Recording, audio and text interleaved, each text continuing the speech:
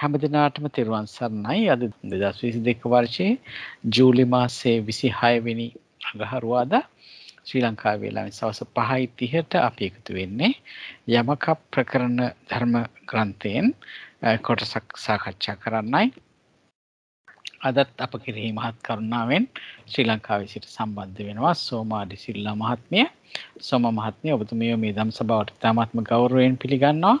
ඒ වගේම ඔබතුමීට යොමු වෙනවා අද දවසට නියමිත දහම් කොටස අපට පැහැදිලි කර දෙන්න. ලෙසට තෙරුවන් සරණයි. තෙරුවන් සරණයි ජයන්ත මහත්මයා. එමනම් අපි පන්සිල් සමාදන් වෙමු. නමෝ තස්ස භගවතු අරහතෝ සම්මා සම්බුද්දස්ස. නමෝ තස්ස භගවතු අරහතෝ සම්මා සම්බුද්දස්ස. නමෝ තස්ස භගවතු අරහතෝ සම්මා සම්බුද්දස්ස. බුද්ධං සරණං ගච්ඡාමි ධම්මං සරණං ගච්ඡාමි සංඝං සරණං ගච්ඡාමි. ဒ ුතියම්පි බුද්ධං සරණං ගච්ඡාමි ဒ ුතියම්පි ධම්මං සරණං ගච්ඡාමි ဒ ුතියම්පි සංඝං සරණං ගච්ඡාමි. තතියම්පි බුද්ධං සරණං ගච්ඡාමි තතියම්පි ධම්මං සරණං ගච්ඡාමි තතියම්පි සංඝං සරණං ගච්ඡාමි. පාණාති පාතා වේරමණී සික්ඛාපදං සමාදියාමි. අදින්නා දාන වේරමණී සික්ඛාපදං සමාදියාමි.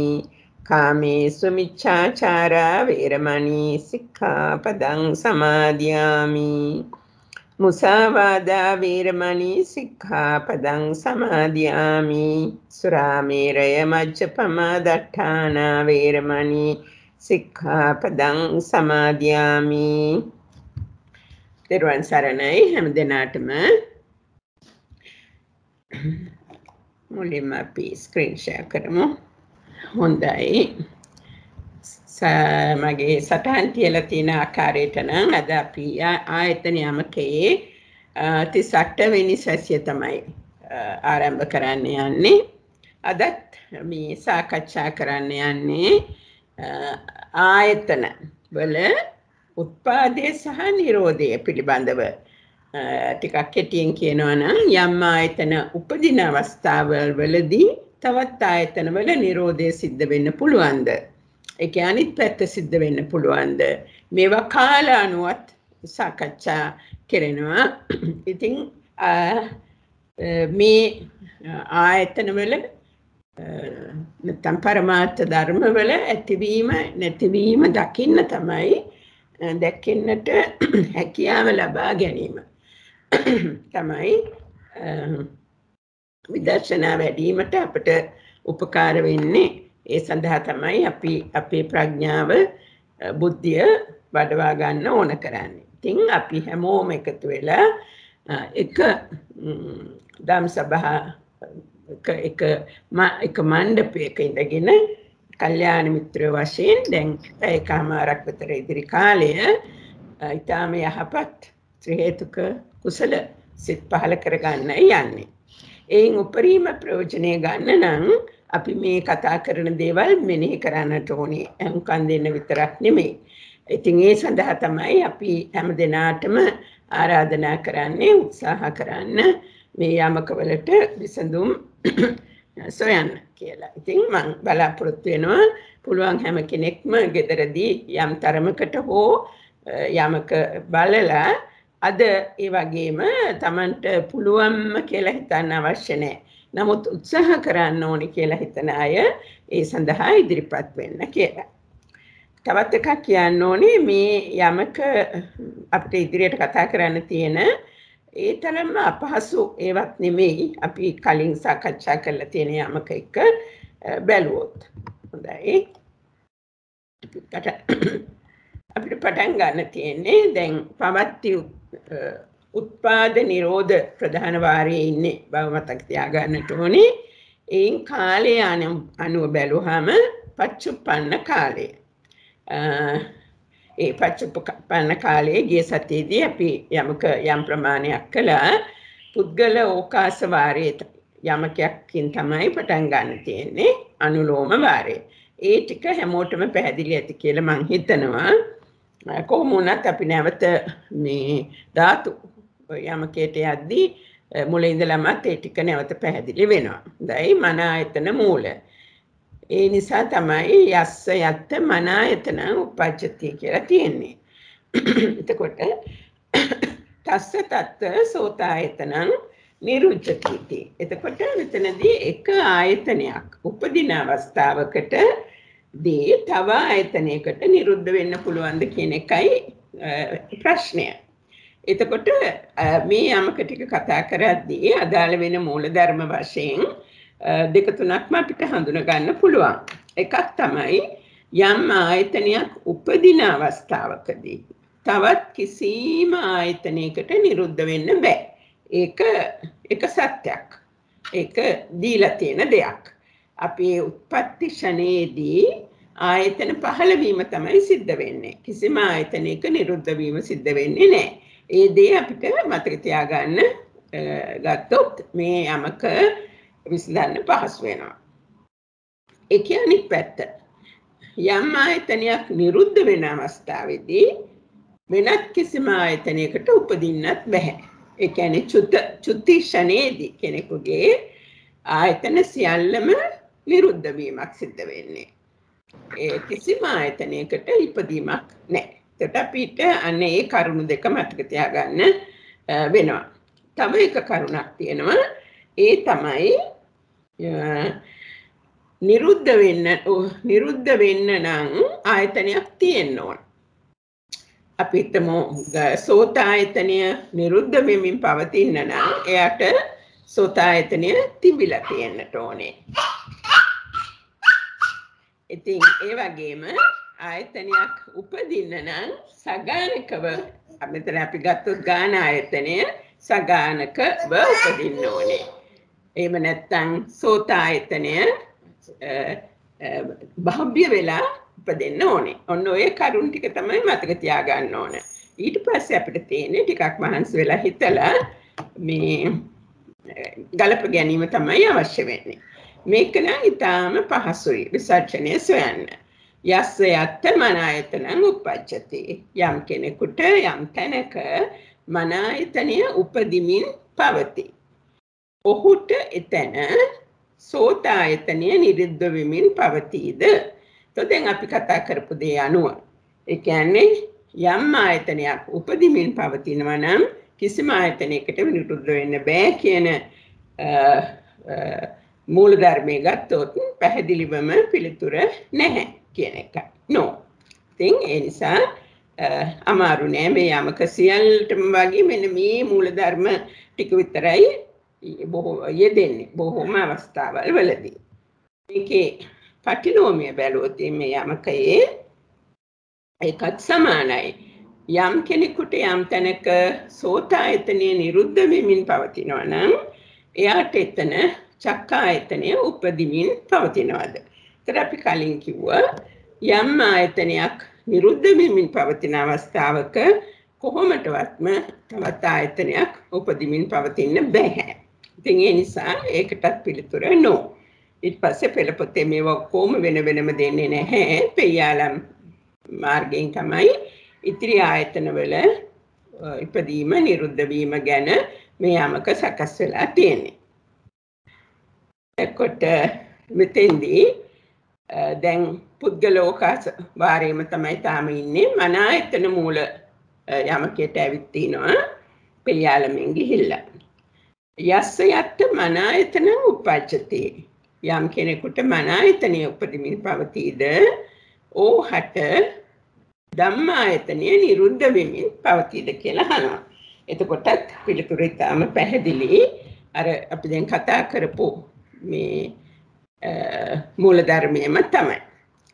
ඒකේ පටිනෝමිය සැලකුවොත් යම් කෙනෙකුගේ ධම්ම ආයතනය නිරුද්ධ වෙමින් පවතිනවා නම් මන ආයතනය උපදිමින් පවතින්න පුළුවන්ද? පැහැදිලිවම බෑ. ඉතින් ඒ නිසා ඒකත් විසර්ජනයට එන්නේ නැත කියන එක තමයි.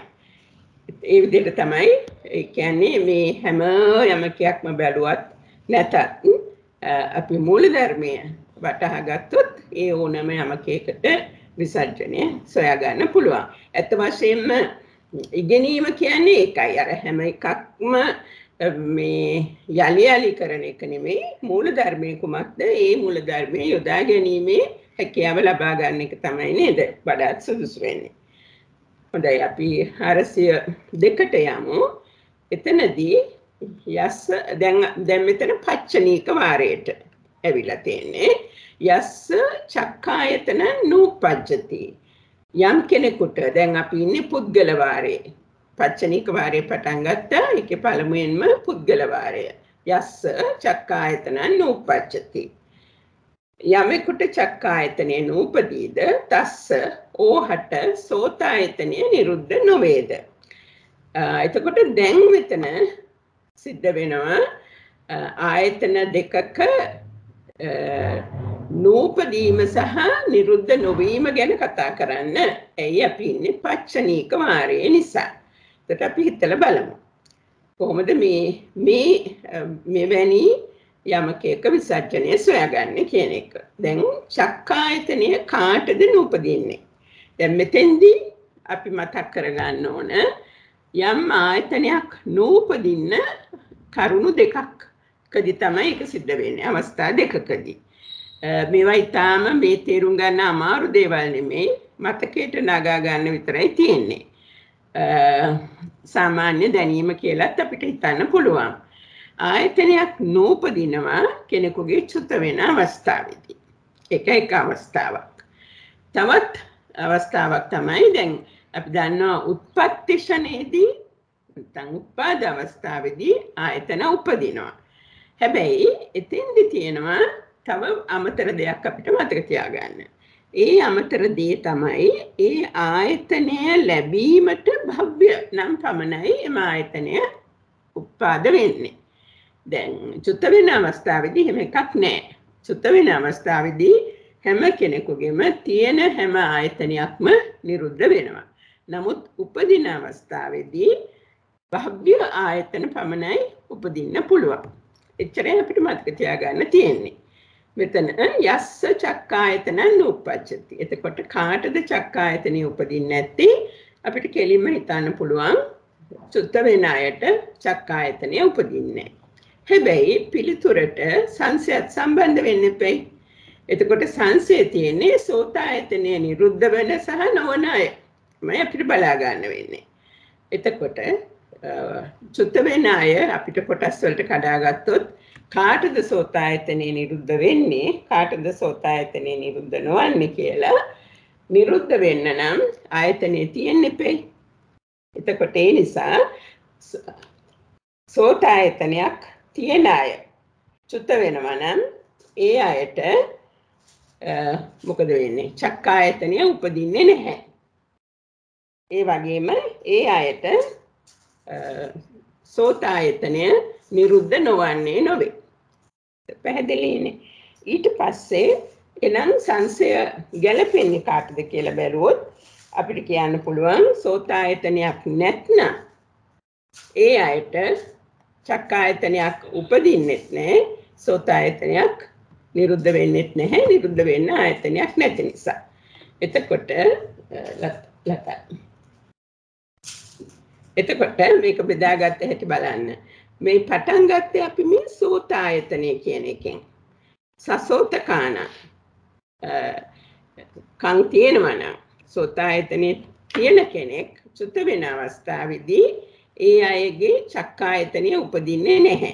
අපි බලන්න ඕනේ චක්කායතනයක් තියෙනවද නැද්ද කියලා. තිබුණත් නැතත් චුත වෙන අවස්ථාවක චක්කායතනය උපදින්නේ නැති නිසා.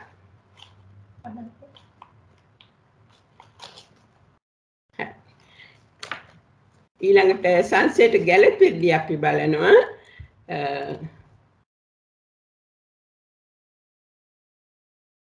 මේක පොඩි වැරද්දක් තියෙනවා නේද?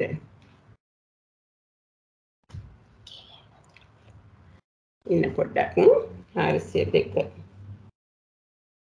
සසෝතකානං චවන්තානං ඕ තේසං චක්කායතනං නූපජ්ජති. ඒක හරි. නෝච තේසං සෝතායතනං න නිරුච්ඡති කියලා තමයි එන්න වෙන්නේ. මන ආයතනං නෙවෙයි. සෝතායතනං න නිරුච්ඡති. ඊට පස්සේ අචක්කුකානං ඇස් නැති අයට ඇස් නැතිව උපදින අයට අචක්කුකානං uppajjantāනං අසෝතකානං චවන්තානං ඇස් කන් නැතිව චුත වෙන අයටත් චක්කායතනය උපදින්නෙත් නැහැ, සෝතායතනය නිරුද්ධ වෙන්නෙත් නැහැ. මෙතන පුංචි මේ පටලැවිල්ලක් තියෙනවා. මම ඒ නිසා ඒක නැවත කියන්නම්. සසෝතකානං චවන්තානං කන් ඇතිව චුත වෙන අය. තේසං චක්කායතනං ච නූපජ්ජති නෑ චක්කායතනං නූපජ්ජති නොච තේසං සෝතායතනං න නිරුච්ඡති. එතකොට එතන අපිට මේ මන ආයතනය වෙනුවට සෝතායතනෙ දාන්න විතරයි තියෙන්නේ. මේක ලියලා තියෙන දේ පැහැදිලි නැති නිසා මම ඒක කියන්නම්. සසෝතකානං කන් ඇතිව චුත වෙන අයගේ අයට චක්කායතනය උපදින්නේ නැහැ චුත වෙන අවස්ථාවේදී. ඔවුන්ට සෝතායතනය නිරුද්ධ නොවන්නේ නොවේ. සෝතායතනය නිරුද්ධ වෙනවා. හරි. ඊළඟට දෙවනියට අචක්කුකානං uppajjantāනං අචක්කුකව උපදින අයට සහ අසෝතකානං චවන්තානං කන් නැතිව චුත වෙන අයට චක්කායතනය උපදින්නෙත් නැහැ, සෝතායතනය නිරුද්ධ වෙන්නෙත් නැහැ. ඉතින් මින් ඉදිරියට තියෙන හැම යමකයකම ප්‍රධාන වශයෙන් ඔය ආකාරයට තමයි අපිට හිතන්න තියෙන්නේ. චුත වෙන උපදින අවස්ථාවල්, ඒ වගේම ආයතනයක් ඇතිව නැතිව, ඒ වගේම මේ විසර්ජනයට එනකොට සන්නිට්ඨානයට අයිති පුද්ගලයෝ මේ සංසයට අයිති කොටස් දෙකට කැඩෙන්න. දැන් න නිරුද්ධති කියන්නේ නිරුද්ධ වෙන්න බැහැනේ.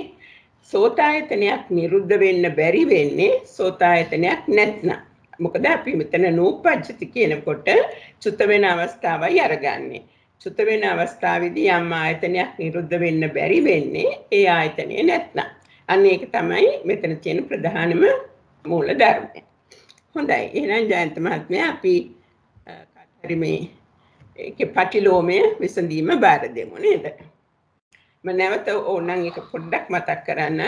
සෝතායතනයක් නිරුද්ධ වෙන්නේ නැහැ. නිරුද්ධ වෙන්න බැරි වෙන්නේ උත්පත්ති අවස්ථාවේදී. නමුත් අපි චක්කායතනයට සම්බන්ධ කරගන්න ඕන චක්කායතනයක් තියෙන නැති කියන කොටස් දෙක අනුව. එකක් පැහැදිලි මදිද කියලා හිතෙනවා. නමුත් අපි උත්සාහ කරමු. උත්සාහ කළා බලමු. ඔව්. කවුද ඉදිරිපත් වෙන්නේ? ඉදිරිපත් වෙනවද කවුරු හරි? රත්නායක මහත්මයා උත්සාහ කරනවා. හොඳයි චන්ද්‍රිකා මහත්මිය හොඳයි. යස්ස වාපන සෝතායතන නිරුච්ඡති තස්ස චක්කායතනං නූපජ්ජති. යමෙකුට සෝතායතනේ නිරුද්ධ නොවේද ඕවට චක්කායතනේ නූපදීද. එතකොට සෝතායතනයත් දෙකම වර්තමානයි. දැන් හොයන්න ඕනේ චක්කායතනයේ උපදින නූපදින අවස්ථා දෙක. සංසේට නොගැලපෙන එක තමයි ඉස්සෙල්ලා උපදින අවස්ථාව ගැන බලන්න ඕනේ. එතකොට චක්කුවක් සෝතයක් නැති කෙනෙකුට නම් සෝතායතනයක් නැතිව චුත වෙනවා නම් එයාට සෝතායතනය නිරුද්ධ වෙන්නේ නැහැ. එතකොට සංසේට ඒක සන්නිට්ඨානෙට ගැලපෙනවා. ඒ කියන්නේ අසෝතකව චුත වෙන අයට. ඊට බැලුවොත් දැන් ඊළඟට සංසේ ගැන හිතුවොත් අචක්කුකය සචක්කුකානන් දෙන්නම වෙන්වෙන්ව හිතන්න වෙනවා මෙතෙන්දී.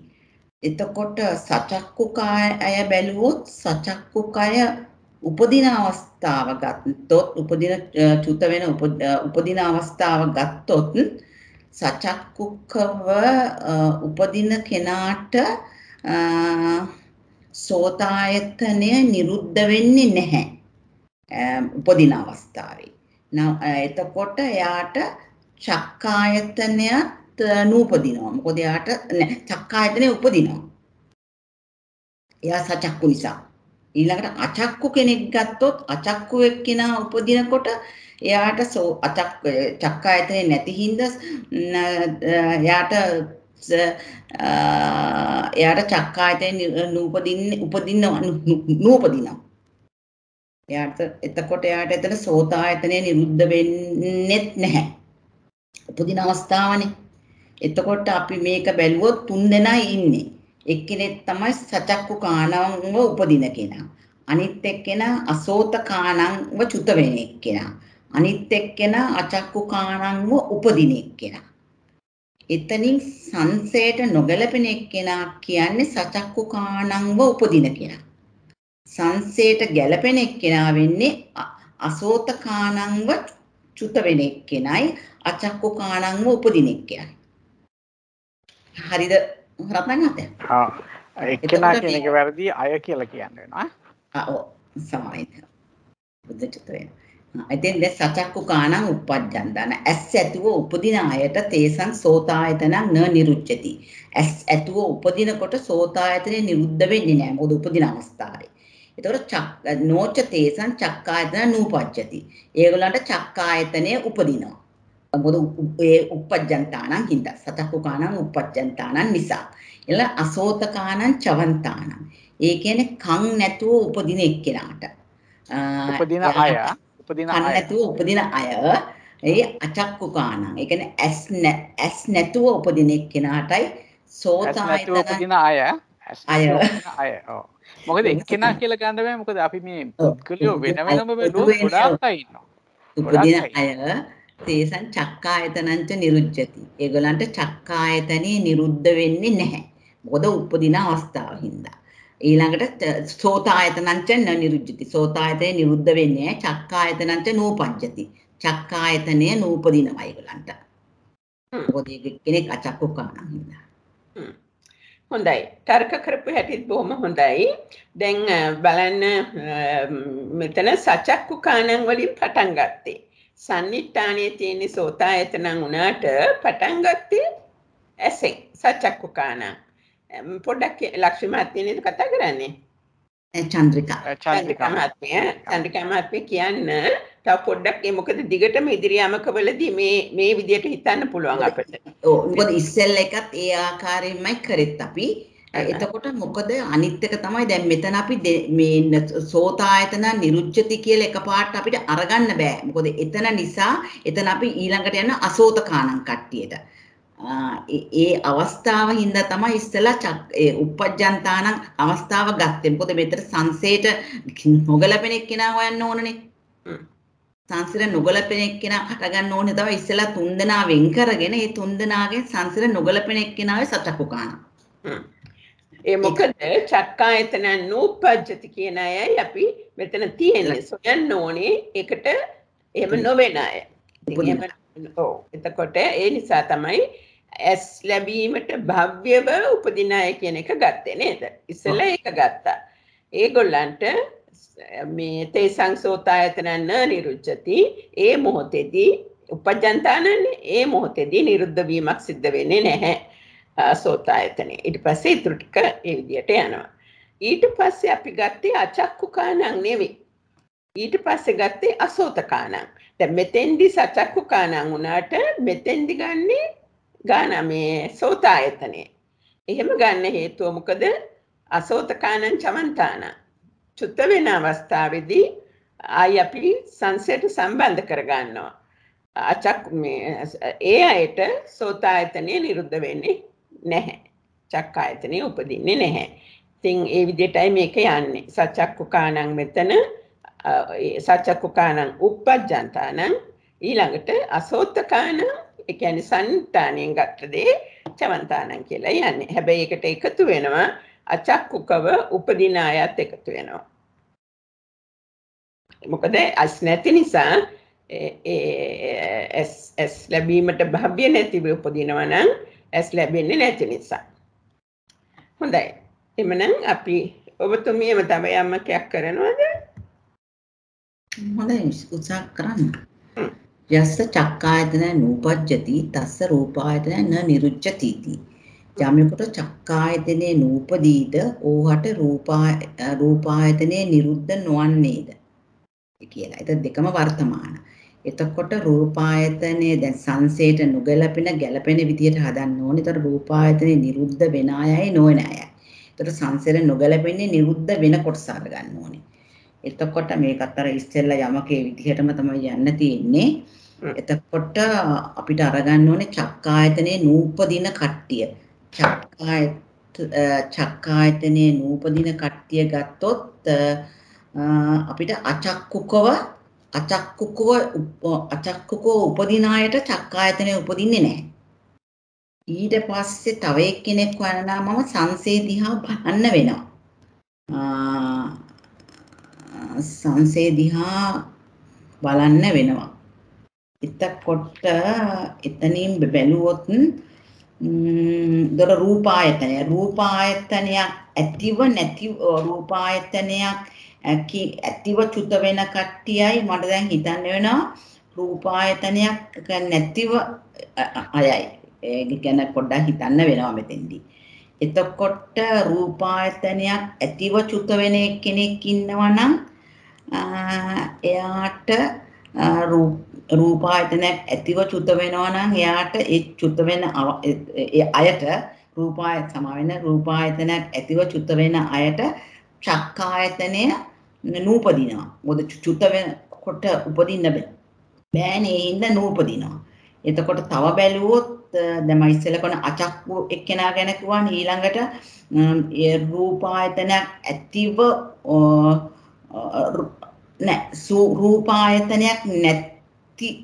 රූපායතනයක් නැතිව චුත වෙන අය ඉන්නවනේ. ඒ සමායන පොඩ පැටලුණා. රූපායතනයක් ඇතිව චුත වෙන අය ඉන්නවනේ. ඒගොල්ලන්ට රූපායතනයක් ඇතිව චුත වෙන්නකොට එයාට චක්කායතනය උපදින්නේ නැහැ. නූපදී මොකද චුත වෙන අවස්ථාව. එතකොට රූපායතනයක් නැතිව චුත වෙන කෙනෙක් ඉන්නවනම් එයාටත් චක්කායතනය උපදින්නේ නැහැ.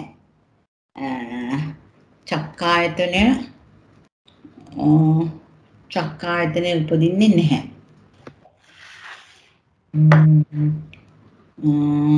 මං කිව්වා හරිද මිස්? හරි. එහෙනම් සරූපකාණන් වලින් පටන් ගන්නකෝ. එතකොට ඊටු ටික ගැලපේ. සරූපකව චුත වෙන කෙනාට චක්කායතනය උපදින්නේ නැහැ. එයාට රූපායතනය නිරුද්ධ වෙනවා. එයා සරූපකයි. එතකොට අචක්කුකව උපදින එක්කෙනාටයි එතකොට රූපයක් නැතුව අරූපකව චුත වෙන එක්කෙනාටයි චක්කායතනය නූපදිනවා.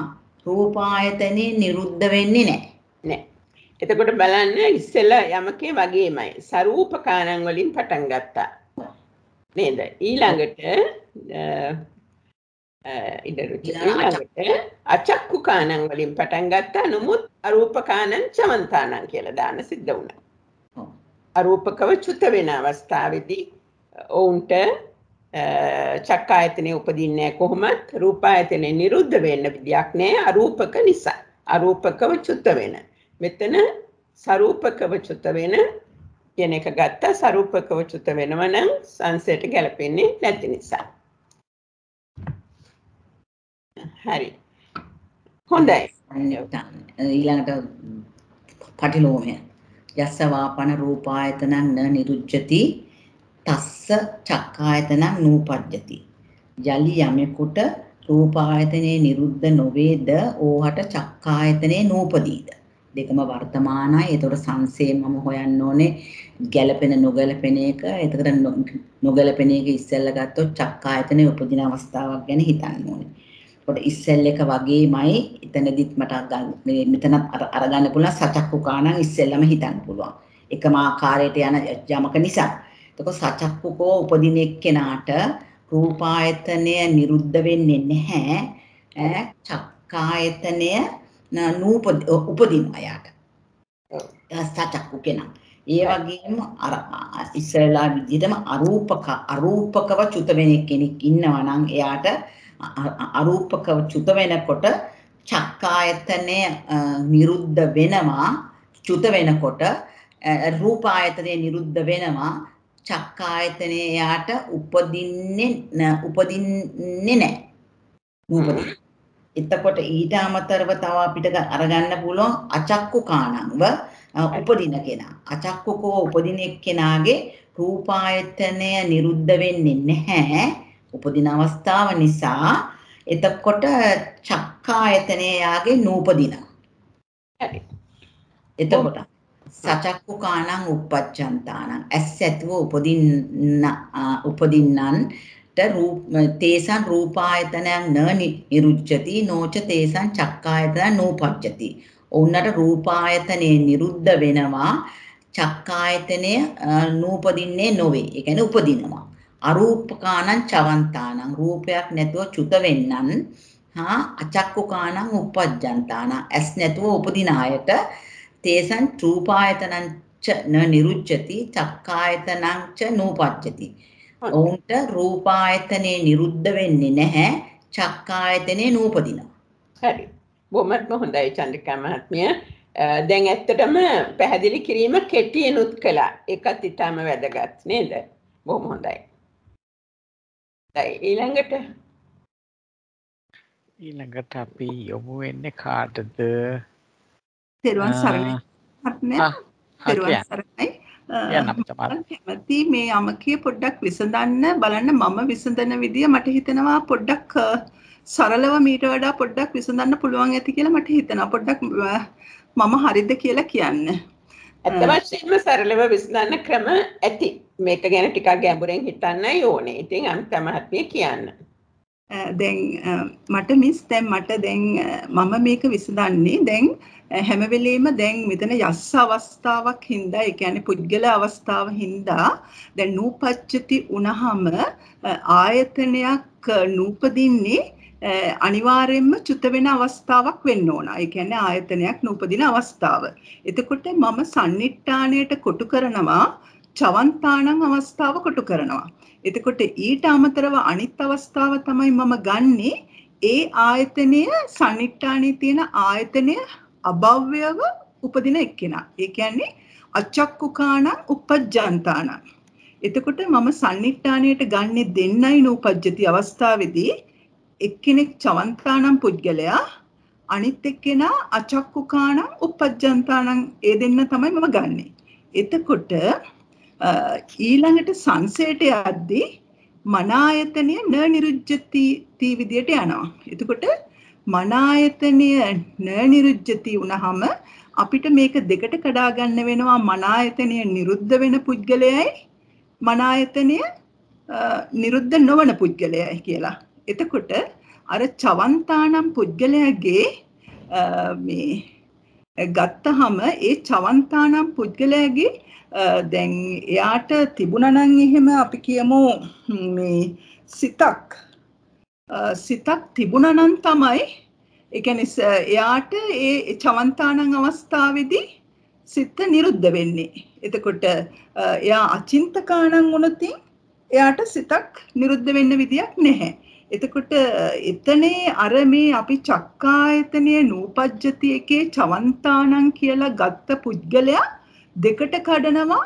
සංසයට ගියාම ඒ කියන්නේ සචිත්තකාණං මේ චවන්තාණනුයි අචින්තකාණං චවන්තාණනුයි හැම වෙලේම සචිත්තකාණං. ඒ කියන්නේ සිත, ඒ කියන්නේ ඒ ආයතනයට භව්‍ය පුද්ගලයා හැම වෙලේම ඒ ස්ථානය නිරුද්ධ වෙන අවස්ථාවේදී චවන්තාණං අවස්ථාවේදී එතකොට මේ ඒ ආයතනය අභව්‍ය නම් න නිරුච්ඡති හැම වෙලෙම ඒක යනවා මේ අර සංසයටයි සන්නිට්ඨාණයටයි නොගැලපෙන අවස්ථාවට. එතකොට දැන් මේකම පටිලෝමේ අපි ගත්තොත් අර නිරුච්ඡති න නිරුච්ඡති කියන්නේ හැම වෙලෙම uppajjantānaං අවස්ථාව. ඕනම ආයතනයක් පුද්ගලයෙකුට න නිරුච්ඡති වෙන්නේ ඒ කියන්නේ නිරුද්ධ නොවෙන්නේ කියන්නේ උපදින අවස්ථාව. එතකොට ඒ වෙලාවේදී අර ඉස්සෙල්ලා කරා වගේ අපි චවන්තාණං එක්කෙනා දෙකට කඩලා බැලුවා වගේ අර uppajjantānaං එක්කෙනා තමයි දෙකට කැඩුවේ. ඊට අමතරවත් ඒ ආයතනයේ අභව්‍ය එක්කෙනා තමයි එතෙන්දි ගන්නෙ. එතකොට ඒ කියන්නේ දැන් අපි අර පටිලෝමියකුත් පොඩ්ඩක් එකක් දාමුද? එතකොට මේ ඒ කියන්නේ පොඩ්ඩක් එතකොට ඒ ආයතනයත් එක්ක පැහැදිලි කරගන්න අපි ඊළඟ එකේ කියන්නේ දැන් මෙතන අපි මන ආයතනයේ න නිරුච්ඡති වෙන්නේ. මන ආයතනයේ න නිරුච්ඡති වුණාම ඇයි අපිට ආයතනයක් නිරුද්ධ නොවෙන්නේ? නිරුද්ධ නොවෙන්නේ අපි උපදින වෙකොට. අපි උපදින වෙලාවට අපිට ආයතනයක් නිරුද්ධ වෙන්න විදියක් නැහැ. එතකොට ඊට අමතරව අපිට සිතක් නැතුව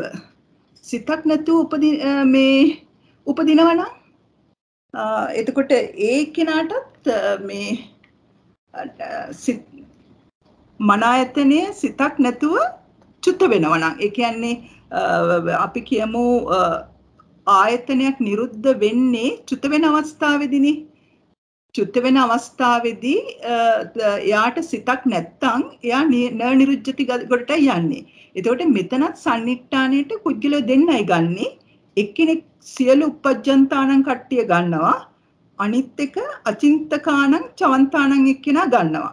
අචිත්තකානං චවන්තානං එක්කෙනා ගන්නවා. එතකොට එතනදී හැම වෙලේම මේ ආයතනයේ අභව්‍යව චුත වෙන එක්කෙනා හැම වෙලේම මේක සංසයට ගැලපෙන පදයට පල්ලෙහාට යනවා. අර මේ උපජ්ජන්තානං එක්කෙනා තමයි දෙකට කැඩෙන්නේ.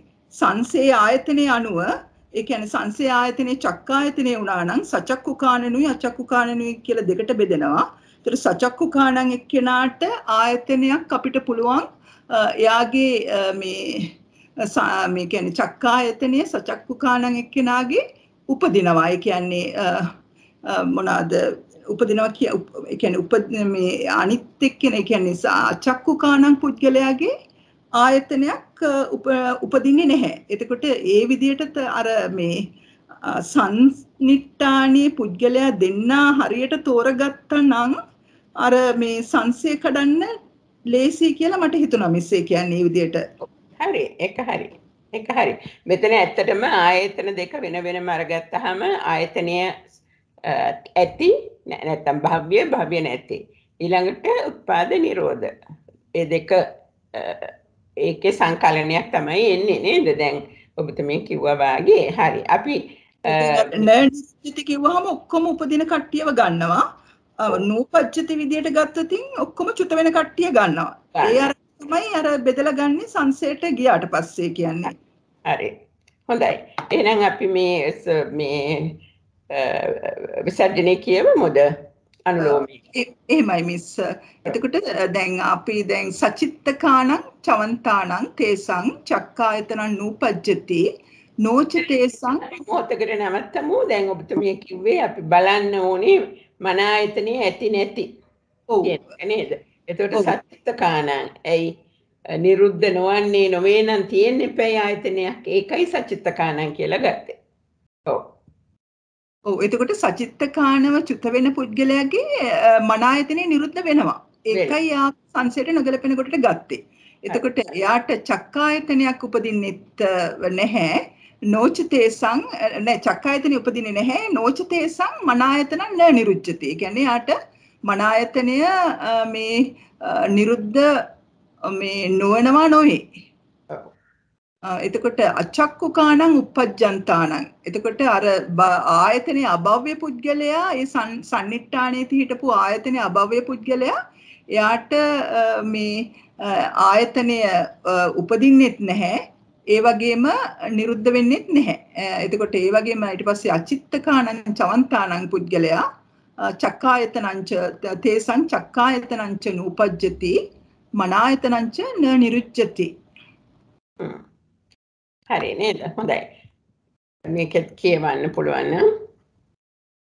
එතකොට මෙතන දැන් අපි මෙතනත් අර ඉස්සෙල්ලා කිව්වා වගේ න නිරුච්ඡති අවස්ථාවේදී අපිට ගන්න පුළුවන් පුද්ගලයෝ අපි කතා කරා දෙන්නෙක් කතා කරා. ඒ කියන්නේ එක්කෙනෙක් දැන් එයාට මන ආයතනය නැත්තම් ඒ කියන්නේ අචිත්තකනම් අචිත්තකව එයා චුත වෙනවා නම් එයාට ඒ මන ආයතනෙ නිරුද්ධ වෙන්න විදියක් නැහැ. එතකොට එයා එක පුද්ගලයෙක්. අනිත් මේ පුද්ගලයා තමයි සියලුම උපදින. අනිත් පුද්ගලයෝ තමයි සියලුම උපදින අය. මන ආයතනේ එයාට න නිරුජ්ජති උපදින අවස්ථාවේදී න නිරුජ්ජති. එතකොට ඒ උපදින අවස්ථාව දෙකට කඩා ගන්න වෙනවා චක්කායතනේ. ඒ කියන්නේ චක්කායතනේ නූපජ්ජති අවස්ථාවේදී අර සචක්කුකාණං uppajjantānaනුයි අචක්කුකාණං uppajjantānaං විදියටයි. ඒතර සචක්කුකාණං uppajjantānaං අවස්ථාවේදී මනායතනය න නිරුජ්ජති. ඒ වුණාට නෝචතේසං චක්කායතන නූපජ්ජති. යාට චක්කායතනයක් ඉපදෙනවා නූපදිනවා මේ වුණාද නූපදිනවා නොවේ. නූපදිනවා නොවේ කියන්නේ යාට චක්කායතනයක් උපදිනවා කියන එක. එතකොට මේ අචක්කුකාණං uppajjantānaං පුද්ගලයාට මේ මනායතනයක් නිරුද්ධ වෙන්නෙත් නැහැ. චක්කායතනයක් උපදින්නෙත් නැහැ. චක්කායතනංච නූපජ්ජති. හොඳයි. ඒ වගේම අචත්තකාණං චවන්තාණං පුද්ගලයා කොහොමත් එතනට අයිති වෙනවා. අයිති වෙනවා. හොඳයි. බොහොම හොඳයි යම්තා මහත්මිය. හරි. දැන් අපි තවත් කෙනෙකුට කතා කරමු නේද? සුරම්‍ය මහත්මිය හුඟක් කාලෙකින් අපිට කතා කරේ නැහැ නේද? උත්සාහ කරන්න කැමතිද? සුරම්‍ය මහත්මිය අපිට සම්බන්ධ වෙලා ඉන්නවද? හිටියා සම්බන්ධ වෙලා දැන් නෑ. ඒක තමයි මාත් හිතන්නේ අයින් වුණා. සැරයක් නෑ ආවා ගියා මොකක් හරි ඇති ලයින්ස් වල. අපිට විනීත මහත්මිය ඉන්න උදව් කරන්න. විනීත මහත්මිය ඔබතුමීට පුළුවන් ද උදව් කරන්න? තෙරුවන් සරණයි ජයන්ත මහත්තයා සෝමමිස් නටම අනේ මට ටිකක් ඒක අමාරුයි වගේනේ. හොඳයි. දැන් අර මෙතන සරූපකාණං අරූපකාණං ඒ වගේ දේවල් ගැන තමයි හිතන්න තියෙන්නේ. ටිකක් අපහසු නම් තව එකකට දෙකකට අහුම්කන් දීලා උත්සාහ කරමුද එහෙනම්? එහෙම කරමු. ඒක හොඳයි. තෙරුවන් සරණයි. හොඳයි. එහෙනම් තව කවුද අපිට ඉන්නේ? පොඩ්ඩක් එහෙනම් ඒකත් මිස් පොඩ්ඩක් එහෙනම් මම පොඩ්ඩක් විසඳන්න බලන්නම්. එතකොට දැන් අපි යස්ස ගානායතන නූපජ්ජති. ඒ කියන්නේ යම් කෙනෙකුට ඒ කියන්නේ ගානායතනේ නූපජ්ජති. ගානායතනේ නූපජ්ජති වෙන්නේ චුත වෙන අවස්ථාවලදී. එතකොට චුත වෙන අවස්ථාවලදී ගානායතනයක් උපදින්න විදියක් නැහැ. ඒ වගේම එයාට ඒ ගානායතනය අභව්‍ය නම් අගානකව ඉපදෙනවා නම් එයාට ගානායතනයක් ඉපදෙන්න විදියක් නැහැ. එතකොට එතනත් ගානායතනේ නූපජ්ජති අවස්ථාවක්. එතකොට දැන් අපි මේ අවස්ථා දෙකෙන් තමයි අපි ඉදිරියට සංසය කරා යා යුත්තේ. එතකොට සංසයෙන් අහන්නේ තස්ස රූපායතන න නිරුජ්ජති. එතකොට රූපායතනය න නිරුජ්ජති කියන්නේ රූපායතනය නිරුද්ධ නොවන පුද්ගලයා. එතකොට කවුද දැන් එතකොට අපිට අර කලින් අර මේ දැන් අපි ගානායතනය නූපජ්ජති කියලා අපි ගත්තේ චුත වෙන පුද්ගලයානේ. ඒ චුත වෙන පුද්ගලයා මේ අපි දැන් දෙකට කඩා ගන්න ඕන. එතකොට එයා දෙකට කඩා ගන්න විදිය තමයි දැන් එයාට රූපයක් තිබුණා නම් සරූපකාණං වුණා නම් එයාට එයා මොනවාද චුත වෙන අවස්ථාවේදී එයාගේ රූපායතනෙ නිරුද්ධ වෙනවා. මේ එයාට රූපයක් නොතිබුණා නම් ඒ කියන්නේ අරූපකව නම් එයා හිටියේ අරූපකාණන් නම් එයා චුත වෙන අවස්ථාවේදී එයාගේ මේ රූපායතනෙ නිරුද්ධ මේ වෙන්න විදියක් නැහැ. එයාට රූපයක් නැහැනේ. රූපයක් නැති හින්දා එයා චුත වෙන අවස්ථාවේදී එයා න නිරුච්චති අවස්ථාවේ තමයි ඉන්නේ. එතකොට මේ ඒක තමයි සංසයට දෙකට කඩා ගන්න ඕනේ. එතකොට හැම වෙලේම අර ආයතනයේ අභව්‍ය පුද්ගලයා මේ කියන්නේ අගානකව මේ මොනවාද ඉපදින පුද්ගලයාට න ගානායතනයත් නූපදිනවා. ඒ වගේම රූපායතනයත් මේ කියන්නේ නිරුද්ධ නොවන්නේ නොවේ. නිරුද්ධ නොවන්නේ නොවේ. ඒ කියන්නේ මොනවාද නිරුද්ධ වෙනවා. නිරුද්ධ රූපායතනයක් තිබුණ නිසා නේ. රූපායතනෙ නිරුද්ධ නොවෙනවා නේද මිස්? අගානක උපදින එක්කනට නිරුද්ධ වෙන්නේ නැහැ නේද රූපායතනෙ? ඔව් නිරුද්ධ වෙන්නේ නැහැ. ඒ කියන්නේ යා උපදිනවනේ. අගානකව උපදින අවස්ථාව හින්දා එයාට වර්තමානයේදී නිරුද්ධ නොවෙනවා කියලායි කියන්නේ. අර එයා උපදින අවස්ථාව හින්දා නැත්තම් එයාට ඒක එයාගේ අභව්‍යභාවය බලපාන්නේ නැහැ රූපායතනය නිරුද්ධ නොවන එකට. ඒ නිරුද්ධ නොවන එකට හේතුවක් උනේ එයාගේ ඒ චුත වෙන අවස්ථාවනේ. අගානකව එයා කියන්නේ එයා අභව්‍යව සමා වෙන්න අභව්‍යව එයා උපදිනවා. අභව්‍යව උපදිනකොට උපදින අවස්ථාවේදී නිරුද්ධ නොවෙනවනේ ආයතන. ඕනම ආයතනයක් නිරුද්ධ නොවෙනවා. ඒකයි අර මේ ඒ පුද්ගලයාව මේ සංසයටයි සන්නිට්ඨානයටයි ගැලපෙන විදියට ආවේ. යාල බලමු අපි පිළිතුර. දැන් මෙතනදී දැන් දිගටම ගියේ එකම රටාවක් නේ. මේ රූපායතනය බලනවා අපි. බලලා රූපායතනයක් තියෙන කෙනෙක් චුත වෙනවා නම් චුත වෙනවනේ. මේ ආයතනේ මොකක් වුණත් කමක් නැහැ අපිට. එයාට එම ආයතනේ ගාන ආයතනේ උපදින්නේ. නමුත් එයාට රූපායතනය නිරුද්ධ නොවන්නේ නොවේ. නිරුද්ධ වෙනවයි කියන්නේ. ඒකයි කියන්නේ ඔය රූපායතනේ සහිත පුද්ගලයා, භව්‍ය පුද්ගලයා. ඊට පස්සේ අරගන්නේ මේ එතකොට ඊළඟට තමයි අපිට ගාන ආයතනයට යන්න වෙන්නේ. මොකද අගානකව උපදින එක්කෙනාට ගාන ආයතනෙ උපදින්න බැරි නිසා. එයයි ආපහු දැන් අම්තමාත්මය කිව්වා වගේ දැන් එනවා අරූපකාන. සරූපකානන් ගියා මෙතෙන්ට අරූපකානන් මෙතෙන්ට ගන්නවා. මොකද අරූපකව චුත වෙන කෙනාට යට ගාන ආයතනයක් උපදින්නෙත් නැහැ චුත වෙන නිසා රූපායතනය නිරුද්ධ වෙන්නේ නැහැ. එතකොට අපි තව ටිකක් මේක හැමින් හිතුවොතින් මේ රූපායතනය තියෙන නොතියෙන කියන කොටස් දෙකට බෙදෙනවා. ඊළඟට රූපායතනයේ තියෙන අයගේ චුත වීමයි ගන්නෙ. ඒ මොකද උපදින්නේ නැති දෙයක් ගැනයි කතා කරන්නේ. ඊට පස්සේ රූපායතනයේ නැති අයගේ චුත වෙන අවස්ථාව ගන්නවා. ආයතනයක් නැත්තම් චුත වෙන අවස්ථාවේදී නිරුද්ධ වෙන්නේ නැති නිසා. ඒකට ආයතනයේ තියෙනවා නම් නෑ මට පොඩ වැරදුනා. අගානකානං උපජ්ජන්තානං. ඒ කියන්නේ මේ ආයතනය නැතිව උපදින කියන එකයි. රූපායතනයත් නැතිව චුත වෙන. එතකොට උඩ තියෙන ආයතනය ගාන ආයතනය නැතිව උපදින. එතකොට එයාට ගාන ආයතනය උපදින්නේ නැහැ. දෙවෙනි ආයතනය රූපායතනය නැතිව චුත වෙන. පළවෙනි ආයතනය නැතුව උපදින, දෙවෙනි ආයතනය නැතුව චුත වෙන. හොඳයි අමිතා මහත්මිය. මං කැමති අහන්න ජයන්ත මහත්මයාත් පොඩ්ඩක් මේක පැහැදිලි කළොත්. හොඳයි මිස් මං හිතන්නේ ඒ විදිහටම තමයි මේක පැහැදිලි කරගන්න වෙන්නේ. විශේෂයෙන්ම දැන් සන්නිට්ඨානයේ සංසය දෙකම බැලුවොත් දැන් මෙතන කියන්නේ යස්සවාපන රූපායතනං න නිරුච්ඡති. යමකට වනාහි රූපායතනය නිරුද්ධ නොවේද? රූපායතනය නිරුද්ධ නොවේද? ඕහට ගානායතනය නූපදීද කියලා අහන්නේ. එතකොට අපි සාමාන්‍යයෙන් ගන්නකොට දැන් රූපායතනය නිරුද්ධ නොවන පුද්ගලයෙක් හොයා ගන්න ඕනේ. ඊට පස්සේ ගානායතන උපදින නූපදින කියන එකනේ බලන්න ඕනේ අපිට. එතකොට රූපායතනයක් නිරුද්ධ නොවෙන්නේ කාටද? රූපායතනයක් නිරුද්ධ වෙන්නේ නැහැ. උපදින අයට නිරුද්ධ වෙන්නේ නැහැ රූපායතනයක්.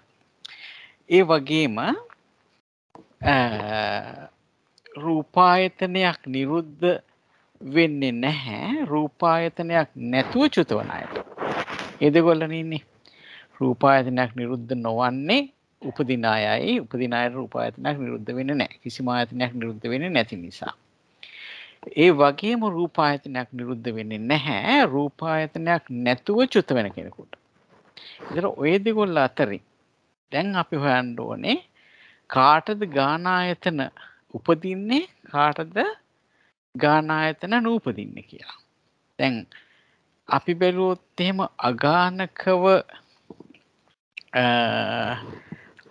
අගානකව උපදින කෙනෙක් අගානකව උපදින කෙනෙක් බැලුවොත් එයාට අපි හිතුව අගානකව උපදින රූපයක් සහිත කෙනෙක් ඉන්නවා අගානකව. අපි මෙහෙම බලමු අගානකව උපදින කෙනෙක් ගත්තොත් එයාට ගානායතනෙ උපදින්නේ නැහැ. ඒකනේ අපි අගානකව උපදින කෙනා කියලා කියන්නේ. ඒ වගේම මේ උපදින අවස්ථාවේ රූපායතනේ නිරුද්ධ වෙන්නේ නැති නිසා අපිට කෙලින්ම ගන්න පුළුවන් අගානකව උපදින කෙනාට රූපායතන නිරුද්ධ වෙන්නේ නැහැ. නමුත් ගානායතනයත් නූපදිනවා. අගානකව උපදින කෙනාට ගානායතනයත් නූපදිනවා. රූපායතන නිරුද්ධ වෙන්නෙත් නැහැ. ඒ කියන්නේ සන්නිට්ඨානයට සංසිතට ගැලපෙන කෙනෙක් වෙනවා අගානකව උපදින කෙනා. එහෙම නේද මිස්? හරි. ඔව්. ඔව්. ඊට පස්සේ අපි බැලුවොත් රූපායතනේ නිරුද්ධ වෙන්නේ නැහැ රූපායතනයක් නැතුව චුත වෙන කෙනෙක්. රූපායතනයක් නැතුව චුත වෙන කෙනෙක් ගත්තොත් එයාටත් ගානායතනය උපදින්නේ නැහැ. එයා චුත වෙන කෙනෙක්නේ. එතකොට අපි ගත්තොත් එහෙම සරූපකව චුත වෙන නැහැ. අරූපකව චුත වෙන කෙනෙක් ගත්තොත් අරූපකව චුත වෙන කෙනෙක් ගත්තොත් එයාට රූපායතන නිරුද්ධ වෙන්නේ නැහැ. ගානායතනයක් උපදින්නෙත් නැහැ. ඒකත් හරිද මිස්? හරි. බලන්නකෝ. ඔව්. එතකොට දැන් බලන්න ඔන්න ගාන ඊට පස්සේ සගානකව උපදින කෙනා ගත්තොත් රූපායතන නිරුද්ධ වෙන්නේ නැහැ. එයාට ගානායතනය නූපදින්නේ නොවේ. ගානායතනයක් එක්ක උපදින කෙනෙක් ගත්තොත් එහෙම එයාට රූපායතන නිරුද්ධ වෙන්නේ නැහැ. ගානායතනය නූපදින්නේ නොවේ. ගානායතනය උපදිනවා. ඊට අරූපකව චුත වෙන කෙනා ගත්තොත් අගානකව අරූපකව චුතවන ඒ වගේම අගානකව උපදින කෙනා ගත්තොත් සන්නිට්ඨානයටත් සංසීරත් දෙකටම ගැලපෙනවා. ඒකට හේතුව තමයි අරූපකව චුතවන කෙනාට රූපායතනයක් නිරුද්ධ වෙන්නේත් නැහැ. අගානකව උපදින කෙනාට උපදින අවස්ථාවෙ හින්දා රූපායතනයක් නිරුද්ධ වෙන්නේත් නැහැ. ඒ දෙන්නගෙම ගානායතනය ගත්තොත් ගානායතනය උපදින්නෙත් නැහැ. අරූපකව චුත වෙනකොට ගානායතනයක් උපදින්නෙත් නැහැ. ඊට පස්සේ අරූපකව චුත වෙනකොට ගානායතනයක් උපදින්නෙත් නැහැ. අගානකව උපදිනකොට ගානායතනයක් උපදින්නෙත් නැහැ. ඒ විදිහට ගැලපෙන කොටස් ටික ගත්තා එක නේද? හරි බොහොම හොඳයි. දැන් අන්තිම අපිට උත්සාහ කරන්නේ කෙටියට මේක හිතන හැටි ඒ ඔස්සේ තව ටිකක් හිතුවොත් අපි තවත් මෙහෙම තහවුරු කරගන්න පුළුවන්. දැන් මෙතන තියෙන්නේ රූපායතනේ නිරුද්ධ වෙන්නේ නැහැ කියන එකනේ. නමුත් යම් ආයතනයක් උපදින්නේ නැහැ කියන එකක් තියෙනවා. ඉතින් ඒ නිසා මේ දිගටම අපි ආවේ මේ ගාන ආයතනය තියෙන අය නැති අය ගැන සැලකුවා. මේ බලන්න සගාන කාණන් තියෙන අය. මෙතන තියෙනවා සංසයට ගැලපෙන එකේදී අගාන කාණන් කියලා. එතකොට මේ සගාන කාණන් අය උපදින අවස්ථාව සගාන කාණන් උපජ්ජන්තානං ගත්තොත් ඒ අයට රූපායතනේ නිරුද්ධ වෙන්නේ නැහැ. මොකද ඇත්තටම මේ ආයතනයේ මොකක් වුණත් සගාන කාණන් උපජ්ජන්තානං රූපායතනේ නිරුද්ධ වෙන්නේ නැහැ. මේ ආයතනේ නිරුද්ධ වෙන්නේ නැහැ. ඇයි? උපදින නිසා. හැබැයි සංසයට යනකොට මේ සගාන කාණන් අයට නෝචතේ සංගානායතන නූපජ්ජති. ඒ සගාන කාණන් නිසා ඒ අයට ගානායතනෙ උපදිනවා. එතකොට මේ ගානායතනය සගාන කාණන් අය ගත්තාම වෙනම ඒ අයට ගානායතනෙ උපදිනවා. අනිත් ආයතනය උපදින්නේ රූපායතන නිරුද්ධති. නිරුද්ධ වෙන්නේ නැහැ. උපදින නිසා නිරුද්ධ වෙන්නේ. ඒ නිසා ආයතනය තියෙනවා නම් ඒ තියෙන අය උපදිනකොට එම ආයතනය නිරුද්ධ වෙන්නේ නැහැ. ඒකයි ඉතින් අපිට ගන්න වෙන්නේ සගාන කාණන් උපජ්ජන්තානං. ඒ අයට රූපායතනය නිරුද්ධ වෙන්නේ නැහැ. නමුත් ගානායතනය උපදිනවා. සගානක නිසා ගානායතනය උපදිනවා. ඒ සගාන කාණන්. ඊළඟට ඉතුරු කොටස තමයි අගාන කාණන්. ඒ අයට දැන් ඒ අය උපදිනකොට මොකද වෙන්නේ? ඒ අය උපදිනකොට ඒ අයට ගානායතනය නැහැ. අගාන කාණන් උපජ්ජන්තාන ඉන්න පොඩ්ඩක් ඒ අය අපි තියාගමු අගානකව උපදින අය. ඒ වගේම අපිට යන්න වෙනවා මේ ආයතනයට. රූපායතනය නැතිව චුත වෙන අය. එතකොට මේ දෙගොල්ලන්ට රූපායතනය නිරුද්ධ වෙන්නේ නැහැ. රූපායතනය නැති නිසා රූපායතනය නිරුද්ධ වෙන්නේ නැහැ. ඒ වගේම ගානායතනය උපදින්නෙත් නැහැ. අගාන කාණන් නිසා ගානායතනෙ උපදින්නෙත් නැහැ. එතකොට ආයි අපි බැලුවොත් උපජ්ජන්තානං කියලා අවස්ථාවක් එනවා. චමන්තානං කියලා අවස්ථාවක් එනවා. උපජ්ජන්තානං කියන අවස්ථාවේදී අපි ගන්නේ ගානායතනය සහිතය. චවන්තානං කියන අවස්ථාවේදී අපි ගන්නේ රූපායතනය නැති අය. සහ ගානායතනය නැතිව උපදින අය. ඉතින් තව පොඩ්ඩක් හිතනකොට ඒ තරම් ලොකුවට අමාරු වෙන්නේ නැහැ. රූප සටහනක් ඇන්දොත් සමහර වෙලාවට අපිට මිට වඩා ටිකක් පැහැදිලි වෙන්නත් ඉඩ තියෙනවා. ඒත් අපි තව ටිකක් උත්සාහ කරමු. මේ ඒ ආයතනය වගේම මෙස් මං හිතන්නේ මේ ඔතන අපි දැන් අපි ওই විදියට ගලපලා කියනකොට දැනගත යුතුයි මේ මොන පුද්ගලයෝ ගැනද කතා කරන්නේ කියලා දැනගන්න ඕනේ. දැන් අගානකාණන් කියන්නේ කවුද අගානකාණන් කියන්නේ? කොහෙද ඉන්නේ?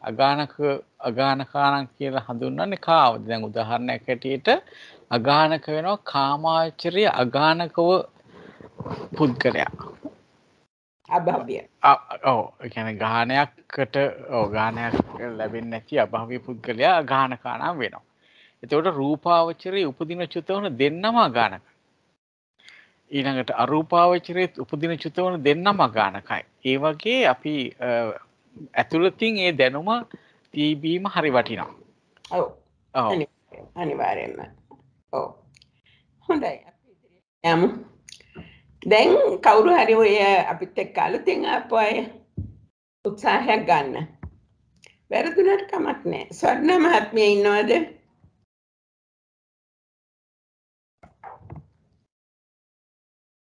නෑ ස්වර්ණ මහත්මිය නෑ. නෑ නේද? නන්දා මහත්මිය ඉන්නවද? ස්වර්ණ මහත්මිය ඉන්නවා. ස්වර්ණ සෙනරත්න මහත්මිය ඉන්නවා. ඔබතුමිය කැමතිද උත්සාහ කරන්න?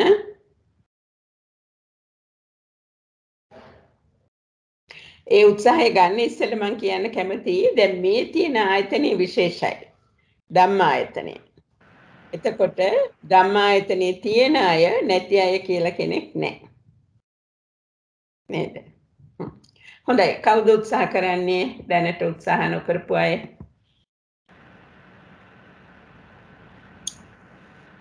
මම උත්සාහ කරන්නේ. හොඳයි. හොඳයි. ගුරුතුමනි මම කතා කරන්නේ නාමනායක. හොඳයි. හොඳයි. මම මේ ගුරු මඩුල්ලෙන්ම කියනවා මං හරිම ආධුනිකයි මේකට මේ අද මේ වෙන්නේ මේ මගේ වරදක් තිබුණොත් මට සමා වෙන්න මං දන්න විදිහට විස්තර කරන්න. හොඳයි. හොඳයි. ආරසිය නාමය. යස්ස ගානායකනං උපජ්ජති තස්ස ධම්මායකනං නිරුද්ධති. ඒක අපි මේක සිංහල තේරුම ගත්තා ගුරුතුමනි. යස්ස ගානායතනං උපජ්ජති කියන්නේ යම් කෙනෙකුට ගානායතනේ නුදුන්නේ නම් ඔහුට ධම්මායතනේ නිරුද්ධ නොවන්නේද? එතකොට දැන් මම ගන්නවා මේ ගානායතනේ නූපජ්ජති කියන තේරුම ගන්නවා. ගානායතනේ නූපදින්නේ කාටද කියලා හොයා ගන්නවා. ඒ ගානායතනේ නූපදින්නේ අගාන කාම. ඊට පස්සේ ධම්මායතනය නිරුද්ධ වෙන්නේ කියලා ගන්නවා. එතෙන්දී ධම්මායතනය නිරුද්ධ වෙන්නේ කවුද කියලා හොයනකොට මගේ දැනුම හැටියට හැම කෙනෙකුටම ධම්මායතනය තියෙනවා. එතකොට එහෙම තියෙනකොට එහෙම තියෙන නිසා ගුරුතුමනි ධම්මායතනය නිරුද්ධ වෙන්නේ කාටද කියලා බලනවා. සබ්බේ සංචවන්තාන සබ්බේ සංචවන්තාය තේ සංගානාතරයි නූපජ්ජති. ඊට පස්සේ අපි ගන්නවා නොච තේ සං ධම්මායතනං නිරුද්ධති. දැන් මේ දෙකම අර මේ දෙකේම තියෙන මුතුමනේ නූපජ්ජති නා නිරුද්ධති. එතකොට අපි දැන් හොයන්න ඕනේ මේකේ නෙගටිව් පැත්ත. එතකොට හොයනකොට මේ ගානායතන කියන එකේ නෙගටිව් වෙන අගාන කාණං පජ්ජන්තාද ධම්මායතනේ එහෙම ගන්න බෑ. අගාන කාණං පජ්ජන්තාන තේසං ගානායතන නූපජ්ජති ධම්මායතනං නිරුද්ධති කියලා. හොඳයි. කියවන්නකො එහෙමනම් පාලි පෙළත්. සබ්බේසං චමන්තානං තේසං දානායතන නූපජ්ජති නොචතේසං ධම්මායතනං න නිරුජ්ජති අගානකානං uppajjantānaං තේසං දානායතනං ච නූපජ්ජති ධම්මායතනං ච න නිරුජ්ජති. මගේ අගේක ටිකක් වැරදුනා වගේ දුරුමනේ. නෑ ඒක කමක් නෑ දන්නවනේ මොකද්ද කියලා. දැන් ඔබතුමියම කියන්න අපි දැන් මීට ඉස්සෙල්ලා කතා කරපු යමක වෙලයි මෙතනයි මොකද්ද එන වෙනස? දැන් ඉස්සෙල්ලා අපි සබ්බේ සංචමන්තානං කිව්වේ නෑනේ. මොකද්ද? ඔව්. මෙතන දුරුමනේ ධම්මායතනෙ හින්දා තමයි මේ වෙනස ආවේ. හරි. දැන් අපිට කියන්න බෑනේ අධම්මායතනං කියලා. අරුණං අකාන ඒ වගේ කියන්න බෑනේ. ඒ නිසා සබ්බේසං කියන එක නේද? හොඳයි. මම හිතන්නේ හොඳ උත්සාහයක්. පටිලෝමයක් ඔබතුමියම කියන්න. ඒක දෙන්න.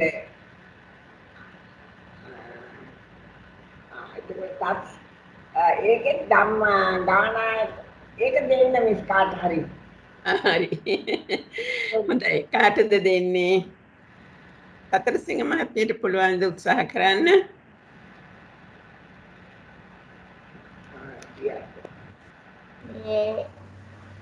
මට ටිකක් අමාරුයි තාම. හරි කමක් නෑ ඒකට. එහෙනම් කවුද ඉන්නේ? චිරස්ති මහත්මිය.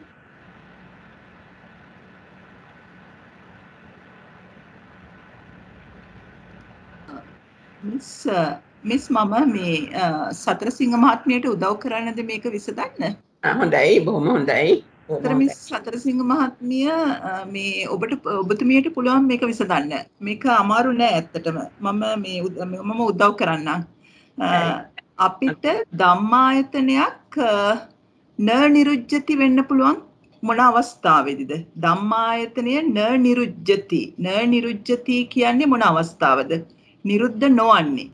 දැන් ඉස්සෙල්ලා රාමනායක මහත්මිය කිව්වා ධම්මායතනයක් සෑම පුද්ගලයෙකුටම තියෙනවා කියලා. ඔව් සෑම පුද්ගලයෙකුටම ධම්මායතනයක් තියෙනවා. එතකොට ඒ ධම්මායතනය න නිරුද්ධති අවස්ථාව කියන්නේ නිරුද්ධ නොවන අවස්ථාව. මොකද්ද නිරුද්ධ නොවන අවස්ථාව? ධම්මායතනයක් නැති නිරුද්ධ නොවන අවස්ථාව මොකද්ද?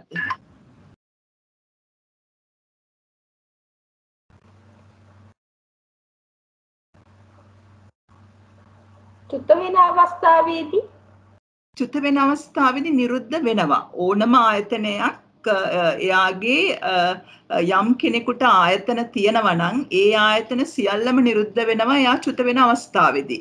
ඒතර න නිරුද්ධති කියන්නේ නිරුද්ධ නොවන අවස්ථාව. මොකද්ද නිරුද්ධ නොවන අවස්ථාව?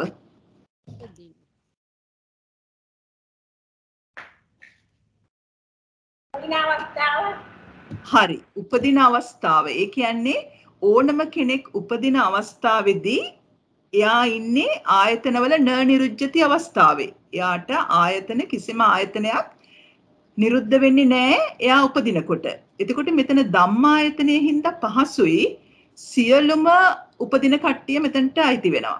එතකොට මේ සියලුම උපදින කට්ටියගේ ධම්මායතනය න නිරුද්ධති අවස්ථාවේ ඉන්නේ. එතකොට දැන් ඒ පුද්ගලයා තමයි සන්නිට්ඨානයේ සියලුම උපදින කට්ටිය ඉන්නවා. දැන් මේ කට්ටියව බෙදන්න ඕන සංසයට ගියාම ගානායතනයේ නූපජ්ජති එක්කෙනයි උපජ්ජති එක්කෙනයි. ගානායතනයේ උපජ්ජති එක්කෙනා සංසයට නොගැලපෙනවා. ගානායතනයේ නූපජ්ජති එක්කෙනා සංසයට ගැලපෙනවා. එතකොට කියන්න කවුද දැන් ගානායතනය ඒ අර සියලුම උපදින අයගෙන් කාටද ගානායතනය නූපදින්නේ? ඔව් අගානකානං උපජ්ජන්තානං එක්කෙනාට ගානායතනේ නූපජ්ජති. එතකොට සගානකානං උපජ්ජන්තානං ගානායතන නෝචතේසං ගානායතන නූපජ්ජති වෙන්න ඕනනේ. දැන් ඔබතුමියට උත්තරේ කියන්න පුළුවන්ද? ඒක හරි පහසුයි මේ ධම්මායතන ප්‍රශ්නේ. යමක වලින් පහසුම ප්‍රශ්න ටික තමයි ධම්මායතනයේ ආවොතින්. ඒ කියන්නේ කඩන්න බෙදන්න දෙයක් නැහැ. ධම්මායතනයේ සෑම කෙනාටම තියෙන හින්දා ආයතන වශයෙන් මේ හැමෝටම තියෙන හින්දා පුද්ගල ભેදයක් බෙදන්න අවශ්‍ය කරන්නේ නැහැ එතනදී. මිස් අපහසු නම් උත්තරේ දාමු නේද? එතකොට ඒ මහත්මියට කියන්න කියමු. හොඳයි. සතර සිංහ මහත්මිය කියවන්න ඕක දැන්. යමක. සගානකානං උපජ්ජන්තානං තේසං ධම්මායතනං න නිරුච්ඡති. නොච තේසං ගානායතනං නූපජ්ජති. සගානකානං උපජ්ජන්තානං තේසං ධම්මායතනං ච න නිරුච්ඡති. ගානායතනං ච මිස් සමාවෙන්න සතර සිංහ මහත්මිය මිස් එතන මේ ටයිපින් එරර් එකක් තියෙනවා. මම මේ මිස්ගේ විතරක් නෙවෙයි ඒක පොතෙත් තියෙනවා මිස්. මේ ඒ කියන්නේ අගාන කාණන් විදියට එන්න ඕන මේ පල්ලෙහා එක අගාන කාණන් උපජ්ජන්තාණන් විදියට තමයි මේ පොතේ මීට ඉස්සෙල්ලත් මම දැක්ක ඡේදයක තරමක වචන ටිකක් කලවම් වෙලා තියෙනවා. මේක දැන් හදන්නත් ඕනේ හදන්නත් බෑ නේද ඉන්න බලන්න. සගාන කාණන් පුළුවන් නම් හදමු. අර මේ ෆොන්ට් වෙනස් නිසා පුංචි අවුලක් වෙනවා. ඒක සතර සිංහ මහත්මියට තේරුණාද එතනට අගාන කාණන් විදියට යන්නේ කියලා? ඔව්. මේ ගානේ නැති අයගේ. දැන් කියවන්න ඔබතුමිය. සගානකානං උපජ්ජන්තානං තේසං ධම්මායතනං න නිරුච්ඡති. නොච තේසං ගානායතනං නූපජ්ජති. අගානකානං උපජ්ජන්තානං තේසං ධම්මායතනං ච න නිරුච්ඡති. ගානායතනං ච නූපජ්ජති.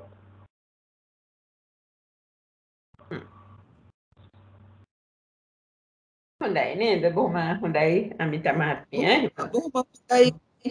මේ ඇත්තටම මේ යමක නේද මිස් ඇත්තටම මේ උත්පාද නිරෝධවල පච්චනීක වාරය ඇත්තටම අමාරුයි නේද මිස් මේ ඒ කියන්නේ අර මේ උත්පාදයි නිරෝධයි දෙක එකට හිතන්න ගියාම ටිකක් අර පැටලෙන ගතියක් තියෙනවා මේ ඒක ටිකක් අර මේ ඇත්තම කියනවා අපිට උනත් තාම පැටලෙනවා මිස් ඒක ඒ කියන්නේ හිතද්දී ඒ කියන්නේ උත්පාදයි නිරෝධයි දෙක එකටනේ හිතන්න ඕන ඒක අර මේ ඕක කාලේ වෙනස් වුණා නම් එච්චර අමාරුවක් නැහැ අර එකම කාලයේ හින්දා ටිකක් අර මේ ඔව් ඒ එකම පච්චනීකනේ එතකොට නොවේ කියලා හිතන්නත් ඕනේ නේද? නමුත් ඒක හොඳයි අපේ මොළයටත් හොඳයි අපේ හිතටත් හොඳයි. ඔව් එහෙමනම් අපි තව ඉදිරියට යමු. කාටද අපි කතා කරන්නේ? කවුද අපිට ඉන්නේ තව? ජයන්ත මහත්තයා ගියා කියලා මෙසේජ් එකක් දුන්නා නේද කියන්නේ? ගියා කියලා කිව්වා නේද? හොඳයි. එහෙමනම් දැන් චන්ද්‍රිකා මහත්මිය ශ්‍රීමති මහත්මිය ඉන්නවද? ඉන්නවා සෝම මහත්මිය මම කරන්නම් ඒක. හොඳයි. යස්ස රූපායතනං නූපජ්ජති. මන ආයතන මං 412ට ගිහින් තියෙනවා. යස්ස මනායතනං නූපජ්ජති තස්ස ධම්මායතනං නූපජ්ජ තීති. යමෙකුට නිරුච්ඡති. යස්ස මනායතනං නූපජ්ජති තස්ස ධම්මායතනං න නිරුජ්ජති. යමෙකුට මනායතනය නූපදින්නේද ඕහට ධම්මායතනය නිරුද්ධ නොවන්නේද. එතකොට යස්ස මනායතනං නූපජ්ජති ධම්මායතනං න නිරුච්ඡති. විනාඩියක් ඉන්න සමාවෙන්න මට පොඩ්ඩක්. හොඳයි.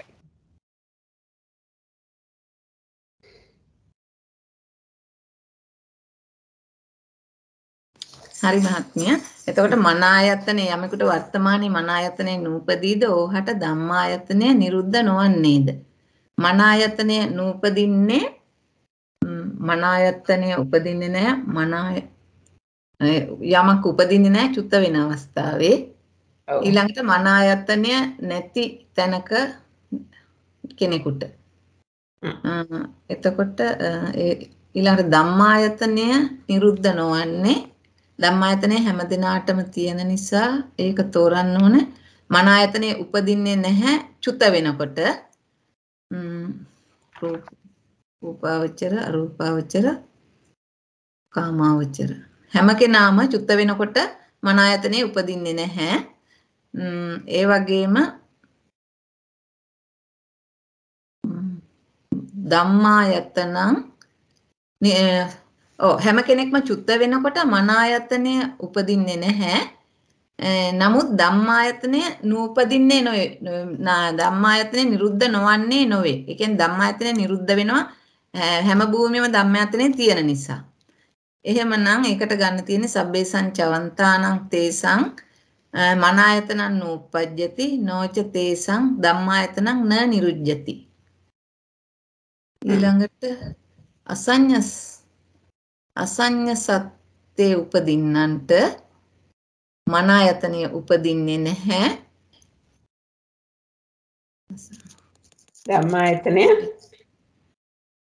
ධම්මායතනය නිරුද්ධ වෙන්නේත් නැහැ. උපදින නිසා නේද? අසඤ්ඤ සත්‍යේ උපදින කෙනෙකුට අසඤ්ඤ සත්‍යේ සත්තානං uppajjantānaං තේසං මන ආයතනං ච නූපජ්ජති ධම්මායතනං ච න නිරුද්ධති. හොඳයි. මම හිතනවා ඒක නම් පැහැදිලියි කියලා හැමෝටම. අපි ඉදිරියට යමු. දැන් එතන මිස් අර මේ අර යස්ස හින්දා මේ අසඤ්ඤ කියන වචනේ පාවිච්චි කරන්නේ නැතුව මේ අචිත්තකාණං විදියට තමයි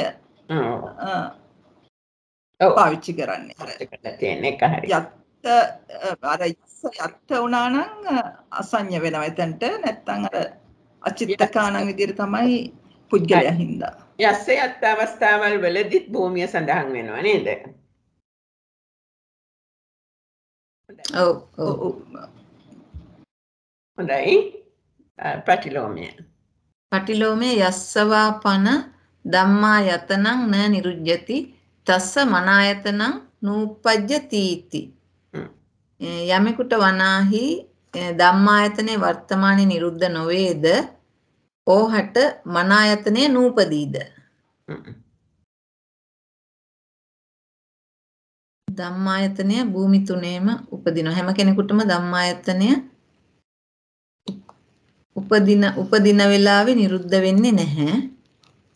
ඊළඟ මන ආයතනය නූපදින්නේ මන ආයතනයේ උපදිනවා සචිත්තකයට අචිත්තකයට උපදින්නේ නැහැ.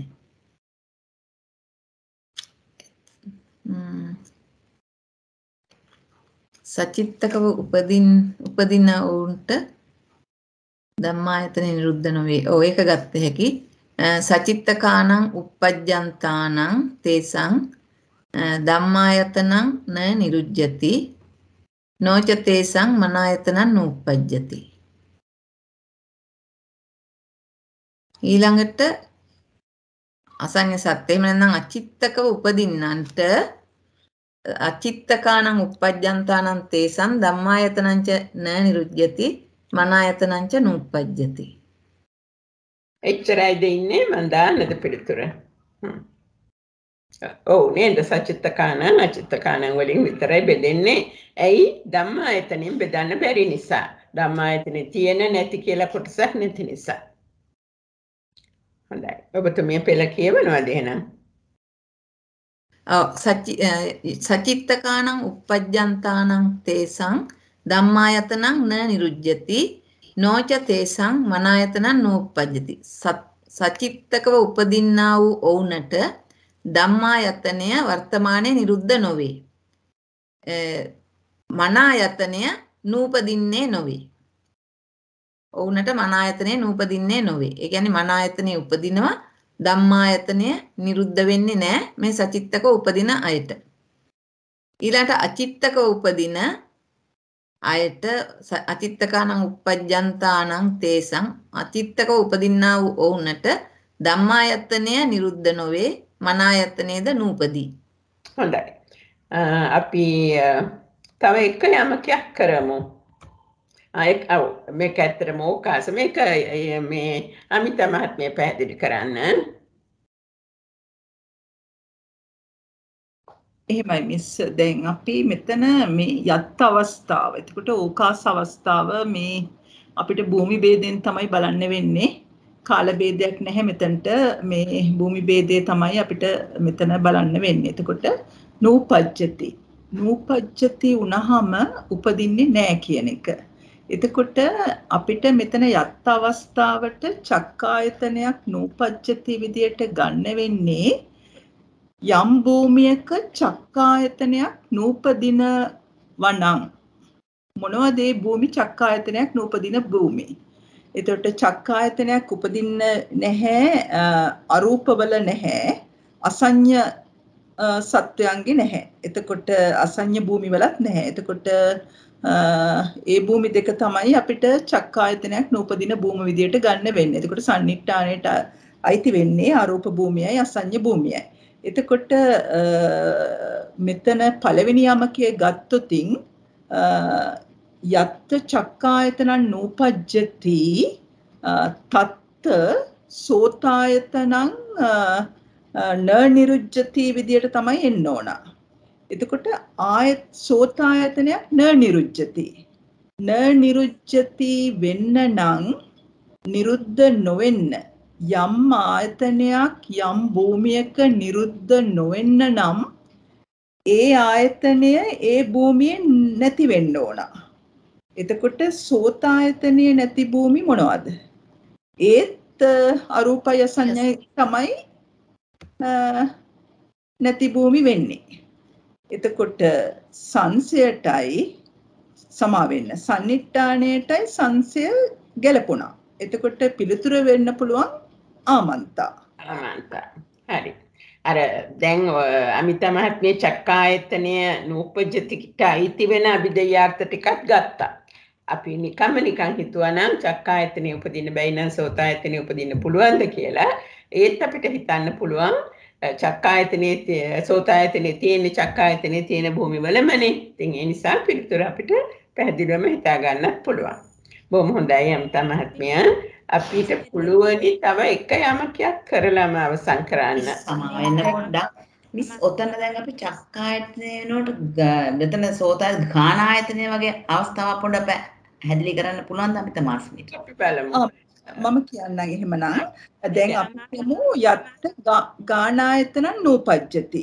ගානායතනේ එතකොට අපිට ගන්න තියෙන්නේ මම ඉස්සෙල්ලා කිව්වා වගේ කාල ભેදයක් අපිට අවශ්‍යම නැහැ මේ ඕකාස ගැන කතා කරද්දී. අපි බලන්න ඕන ඒ භූමියට ඒ ආයතනය අයිතිද නැත්ද කියන එක විතරයි. එතකොට අපි යත් ගානායතනං නූපජ්ජති උනොතින් මොනවද ගානායතනය නූපජ්ජති? ඒ කියන්නේ උපදින්නේ නැති භූමි මොනවද? එකක් රූප භූමිය, එකක් අරූප භූමිය. එතකොට දැන් රූප කියලා ගත්තාම එතනට අසඤ්ඤ පුද්ගලයාත් අයිති වුණා. ඒක එතකොට පොදුවේ රූපාවචර භූමි 16ම ගන්න පුළුවන්. එතකොට අරූප භූමි 4ත් අයිති වෙනවා. එතකොට අපිට ගානායතනයට අපි ගම්මු අපි දැන් ගානායතනය අරගෙන අපි එතනට ගම්මු ගානායතනයත් එක්කලා මනායතනයක් ගම්මුකෝ. මනායතනය න නිරුජ්ජති. මනායතනය න නිරුජ්ජති වුණොතින් ඒ භූමියට මනායතනය නැත්තම් සමා වෙන්න මනායතනය දැන් ඒ භූමි වලට දැන් තිබුණා ගානායතනයේ තිබුණ භූමි රූපයි අරූපයි දෙක සන්නිට්ඨානයේ තිබුණා. දැන් ඒක ඇතුළේදී තමයි අපි බලන්න ඕන නූපජ්ජති ඇතුළේ තමයි අපි මනායතනය න නිරුජ්ජති විදියට බලන්න ඕන. මනායතනය න නිරුජ්ජති කියන්නේ මනායතනය නිරුද්ධ නොවන අවස්ථාව. නිරුද්ධ නොවන භූමි. නිරුද්ධ නොවන භූමි ගන්න ඕන.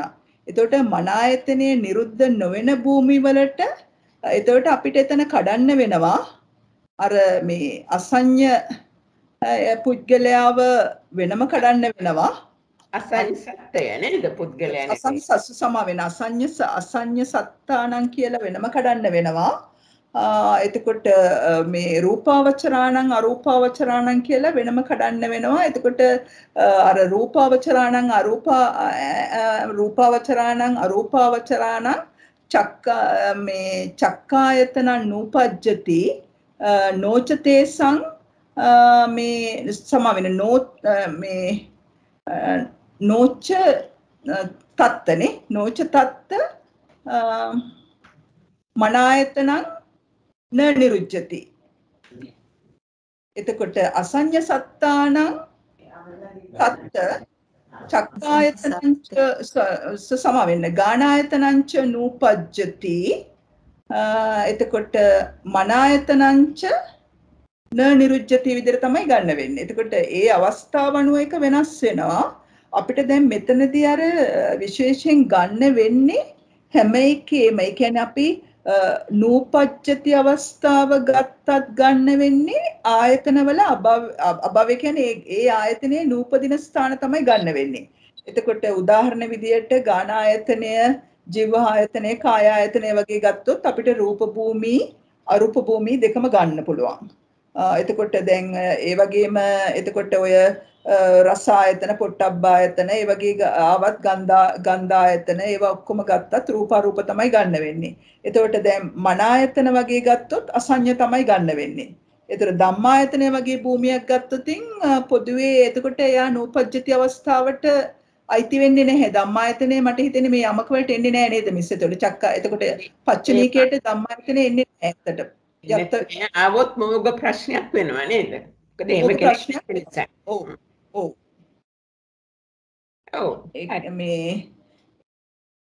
එතකොට ඒ වගේම තමයි න නිරුජ්ජති වුණොත් ඒත් අර දැන් අපිට න නිරුජ්ජති වෙන ආයතනය අනුව අපි හිතන්න ඕන මේ ඒ ආයතනයේ නොමැති ස්ථානවල තමයි න නිරුජ්ජති වෙන්නේ. ඒ කියන්නේ නූපජ්ජති වෙන්නේත් නැති ස්ථානවල න නිරුජ්ජති වෙන්නේ නැති ස්ථානවල නේද මිස්? ඒ කියන්නේ ඔව් දැන් ගාන ආයතනයම ගත්තොත් නම් තමයි පැහැදිලි කරා වගේ ගාන ආයතනේ නැති භූමි වෙන්නේ එතකොට රූපාවචර අරූපාවචර දෙකේනේ ගාන ආයතනේ නැත්තේ. අපි හැවොත් යත් චක්කායතනං නූපජ්ජති තස්ස අපි උදාහරණයකට ගමු තස්ස ජීවආයතන අපි මනායතනේ ඔව් ජීවආයතනේ විදිහට ඔව් ජීවආයතනේ ඔව් මොකද වෙන්නේ? ගත්තොත් කඩන්න වෙනවා. එතකොට ඔව්. ඉතින් ගාන ආයතනේ නැති තැන ජීවආයතනයක් නෑ නේද? මිස් ගාන ආයතනය ජීව ආයතනය දෙක එකටද කිව්වේ මිස්? ඒ දෙක කිව්වනේ එතකොට ආමන්ත තමයි පිළිතුර වෙන්නේ නේද මිස්? එතකොට ඔව් ඉතින් අපිට දැනගන්න තියෙන්නේ නම් ගොඩාක්ම ලේසි මේක. අපිට දැනගන්න තියෙන්නේ මේ ආයතනවල නෙමෙයි මේ තලවල නැත්නම් ස්ථානවල ඇති වෙන ඇති සහ නැති ආයතන ටික තමයි දැනගන්න වෙන්නේ. ඔව්. දැන් ගාන ඒ ජීව ආයතනය අපිට ඇවිල්ලාම නෑනේ පෙළ පොතේ දීලා නෑනේ. ඒ යමක වෙනම නමුත් එහෙම දෙයක් වුණත් අපිට කරන්න පුළුවන්. මොකද යමර දැනෙන්නේ ඒක රූපාවචරය අපි දන්නවා තියෙන ආයතන මොනවද කියලා, අරූපාවචරෙත් මොනවද කියලා දන්නවා. අසඤ්ඤ සත්‍ය විතරයි විශේෂ එකට තියෙන රූපායතනේ පමණයි තියෙන්නේ. ඉතින් ධම්මායතනය මිස්. ධම්මායතනේ තියෙනවා. හරි. ඔව්. හොඳයි. පැහැදිලි දෙයක කවුද ඒක ඇහුවේ? හොඳට පැහැදිලි මං ඇහුවේ. හරි. හොඳයි. දීත වාරයත් ඉවර කරමු නේද මිස්? ඒක පහසු හින්දා. හරි. ඒකත් කරමු. එතකොට අපිට ලබන සමානයේ අමාරුනේ අනිත් එක ඒක මේ පටන් ගත්තා නම් හරි. ඒ කියන්නේ දැන් අතීත පියත් හරි මේ සම්විධානයේ සංසේ දෙකේම ඒ එකම ආයතන තියෙනවා නම් මෙතන ආමන්තා කියලා එන්නේ කියලානේ. ඔව් සංවිධානයේ සංසයයි සමාන නම් ආමන්තා පිළිතුර. ඒ කියන්නේ සංසය වෙනස් වෙනවා නම් තමයි අර දෙකට කැඩෙන්නේ. අර මේ උත්තරේ දෙකට කැඩෙන්නේ කියන්නේ ගැළපෙන පදයයි නොගැළපෙන පදයයි විදිහට කැඩෙන්නේ මේ සන්නිට්ඨානයේ ලොකු වෙලා සංසය වෙනස් වෙද්දී කියන්නේ පොඩි වෙද්දී. ඔව්. හරි. අපි මේ යමකේ විසඳන්න අපි දෙමුද ලක්ෂ්මී මහත්මියට?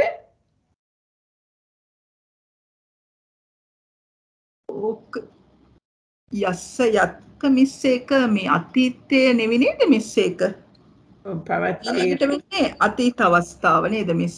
නේ අපි මිස් ධම්මේ යස්ස යත් අවස්ථාව. මිස් ඔව් අපි අතීත අවස්ථාවට කලින් අපි කරන්න ඕනනේ අර පුද්ගල ඕකාස අවස්ථාව. එතකොට පුද්ගල ඕකාස අවස්ථාවත් ඒ විදිහටම නේද මිස් යෙදෙන්නේ එතකොට? ඔව් දැන් මේ තියෙන්නේ පුද්ගල ඕකාස අපි හිතියේ පච්චුප්පන්නනේ. දැන් ඒකේ පුද්ගල වාරය ඉවරයි, ඕකාස වාරයත් ඉවර කළා. එතකොට දැන් පුද්ගල ඕකාස වාරය තාම මේ පච්චුප්පන්න. ඒක ඉවර කරලායි අපිට අතීතයට යන්න වෙන්නේ. ඔව් චන්ද්‍රිකා මහත්මියට මිස් ලක්ෂ්මී කියලා කතා කරන්නේ චන්ද්‍රිකා මහත්මියට මං හිතන්නේ. හරි සම වෙන්න ඕනේ. හරි. චන්ද්‍රිකා මහත්මිය කියන්න. යස්ස යත්ත චක්කායතන නූපජ්ජති තස්ස තත්ත සෝතායතන නූපජ්ජතිති. යමෙකුට යම් තැනක චක්කායතනේ නූපදීද ඕහට එතන සෝතායතනේ නූපදින්නේද කියලා අහන්නේ. එතකොට නිරුද්ධ නොවන්නේද නෙවෙයි. නූපදින්නේද න නිරුද්ධති. එතන පොඩ්ඩක් එතන වැරදි වෙලා නිරුච්ඡති වෙන්න ඕනේ. ඔව් න නිරුද්ධති වෙන්න. නිරුච්ඡති. හොඳයි. කොහොමත් හොඳයි. නිරුද්ධ නොවන්නේද කියලා. නූපදින්නේද නිරුද්ධනේ? නිරුද්ධ නොවන්නේද? නිරුද්ධ නොවන්නේද? ඔව්. පච්චනිකනේ. ඔව් ඉස්සරලා යන යස්සයත් චක්කායතන නූපඥ යස්සයත් චක්කායතන නිරුද්ධති නේ මිස්. නේ ඇයි අපි ඉන්නේ උපාද නිරෝධනේ. උපාද කියනකොට නූපජ්ජති. යස්ස යත්ත චක්කායතන නූපජ්ජති තස්ස තත්ත සෝතායතනං න නිරුද්ධති. ඔව්. නිරුද්ධති. එතකොට යමෙකුට යම් තැනක චක්කායතනය නූපදින්නේද ඕහට එතන සෝතායතනය නිරුද්ධ නොවන්නේද කියලා අහන්නේ. එතකොට යමෙකුට යම් තැනක චක්කායතනය නූපදිනවා නම් චක්කායතන නූපදින භූමි ගැන හිතන්න ඕනේ අපි. චක්කායතනයේ නූපදින භූමි ගත්තොත් එතන එන්නේ අසඤ්ඤ සත්‍යයයි අරූපයයි. ඕහට එතන එතකොට සෝතායතනේ නිරුද්ධ නොවන්නේද? එතකොට ආමන්තානේ. යමෙකුට යම් තැනක චක්කායතනේ නූපදීද? ඔව් චක්කායතනේ නූපදින්නේ අසඤ්ඤ සත්‍යයි විදියටම තමයි. ඔව් අසඤ්ඤ සත්‍යයයි එතන අරූපයයිම තමයි එන්න ඕනේ. ඒ දෙකේ ඕහට එතන සෝතායතනේ උපදීත කිව්වොත් ඔව් චක්කායතනේ උපදින්න නැත්නම් සෝතායතනේ උපදින්න බෑ නේ. ඒ දෙක හැමතිස්සෙම නිරුද්ධ නොවන්නේද නේ? ඔව් නිරුද්ධති. නිරුද්ධ නොවන්නේද? නිරුද්ධ වෙන්න ඔව් හරි. නිරුද්ධ නොවන්න උපදින්න ඕනේ නේ. ඉතින් ආමන්ත තමයි පිටතර වෙන්න ඕනේ කියලා මම හිතනවා. එහෙම වෙන්න ඕනේ නේද? හැමෝම එකඟ වෙනවද? මොකද පෙළ පොතේ තියෙන්න ඕන නේද? ඒ කියන්නේ නිරුද්ධ නොවන්නේ ආයතනයක් තියෙන්න බෑ. ඔව්. ඒක හරි. තියෙනවා නම් තමයි නිරුද්ධ වෙන්නේ. ඒතර නිරුද්ධ නොවන්නේ ආයතන නැත්තම්. නැත්තන්නේ. ඔව්. හොඳයි. අපි අතීතයත් කරලම ඉවර කරමු. ඔව් කමක් නැහැ. කරන්න පුළුවන්. මම දාන්නම් අතීතේ 415 නේද? හොඳයි. ඒකත් අපි නිතර ඉදිරිපත් වෙන්න කැමති නැති කෙනෙකුටම දෙමු කියන එක තමයි මමගේ අදහස. අද කවුද උත්සාහ නොකළේ? මේකේ අතීතයේ නෙවෙයි නේද? උපජ්ජිතනේ. පච්චුප්පන්න අතීත නෙවෙයි මේක අතීත. පොඩක් ඉන්න මම ඒක හදනකම්. මේක හදන්න ගියාම කොපි කර පේස්ට් කරන නිසා තමයි මෙච්චර එන්නේ. ඉතින් කප්පුනේ. හරි. කවුද මේකට දැනට උත්සාහයක් ගත්තේ නැති කෙනෙක් අපි අතර ඉන්නේ? අපිට සාවිත්‍රි මහත්මියට ආරාධනා කරන්න පුළුවන්. සාවිත්‍රි මහත්මියට. හොඳයි. සාවිත්‍රි මහත්මිය උත්සාහයක් ගන්න පහසුයි. ඒක පහසුයි. සර්ණයි මිස්. උත්සාහ කරන්නම්. හොඳයි. යස්ස චක්කායතන උපජ්ජිත අස්ස සෝතායතන නිරුජ්ජිතාති. යමෙකුට චක්කායතනෙ උපන්නේ නම් ඔහුට සෝතායතනෙ නිරුද්ධ වීදය. චක්කායතනෙ උපදින අතීතේනේ. චක්කායතනෙ උපදුන වෙලාවේ සෝතායතනයත් උපදින්න බෑනේ. දෙකක් උපදින්න බෑනේ අතීතයේදී. යස්ස චක්කායතනං උප්පජ්ජිත්ත කියන්නේ අතීත වූ. හරි. ඔව් කියන්නේ. තස්ස සෝතායතනං නිරුජ්ජිත්තාති. ඔහුට සෝතායතනේ නිරුද්ධ වීද කියලා අහන්නේ. මෙතනින් අදහස් කරන්නේ එකවර කියන එක නම් නෙමෙයි. ඒ අවස්ථාව පෙන්නන වෙලාවල්වලදී තමයි උපජ්ජන්තානං මේ චමන්තානං පරිනිබ්බන්තානං වගේ වචනේ දෙන්නේ. මෙතනින් අදහස් කරන්නේ පුද්ගලයාට යම් දවසක අතීතයේද කියන එකයි. එහෙමනම් මිස් එයාට සංසාරේ කවදා හරි සෝතායතනේ නිරුද්ධ වෙලා තියෙනවනේ. ඔව්. එහෙම ගන්නවා. ඔව්. එතකොට මොකද්ද පිළිතුර? එහෙමද ගන්නෙ? එහෙම ගන්න ඕනේ. යම් අවස්ථාවක් නම් අමන්ත. ඔව්.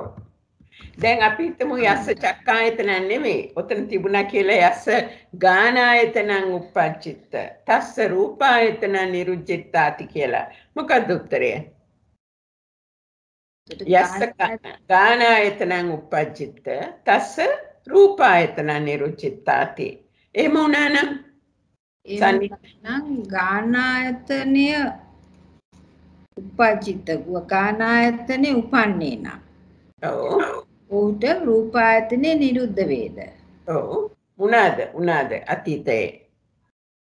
අතීතයේදී දැන් ගානායතනේ තියෙන්න රූපායතනේ තියෙන්න ඕනේනේ. ඒතර මේ එකම අවස්ථාවේ නෙමෙයි.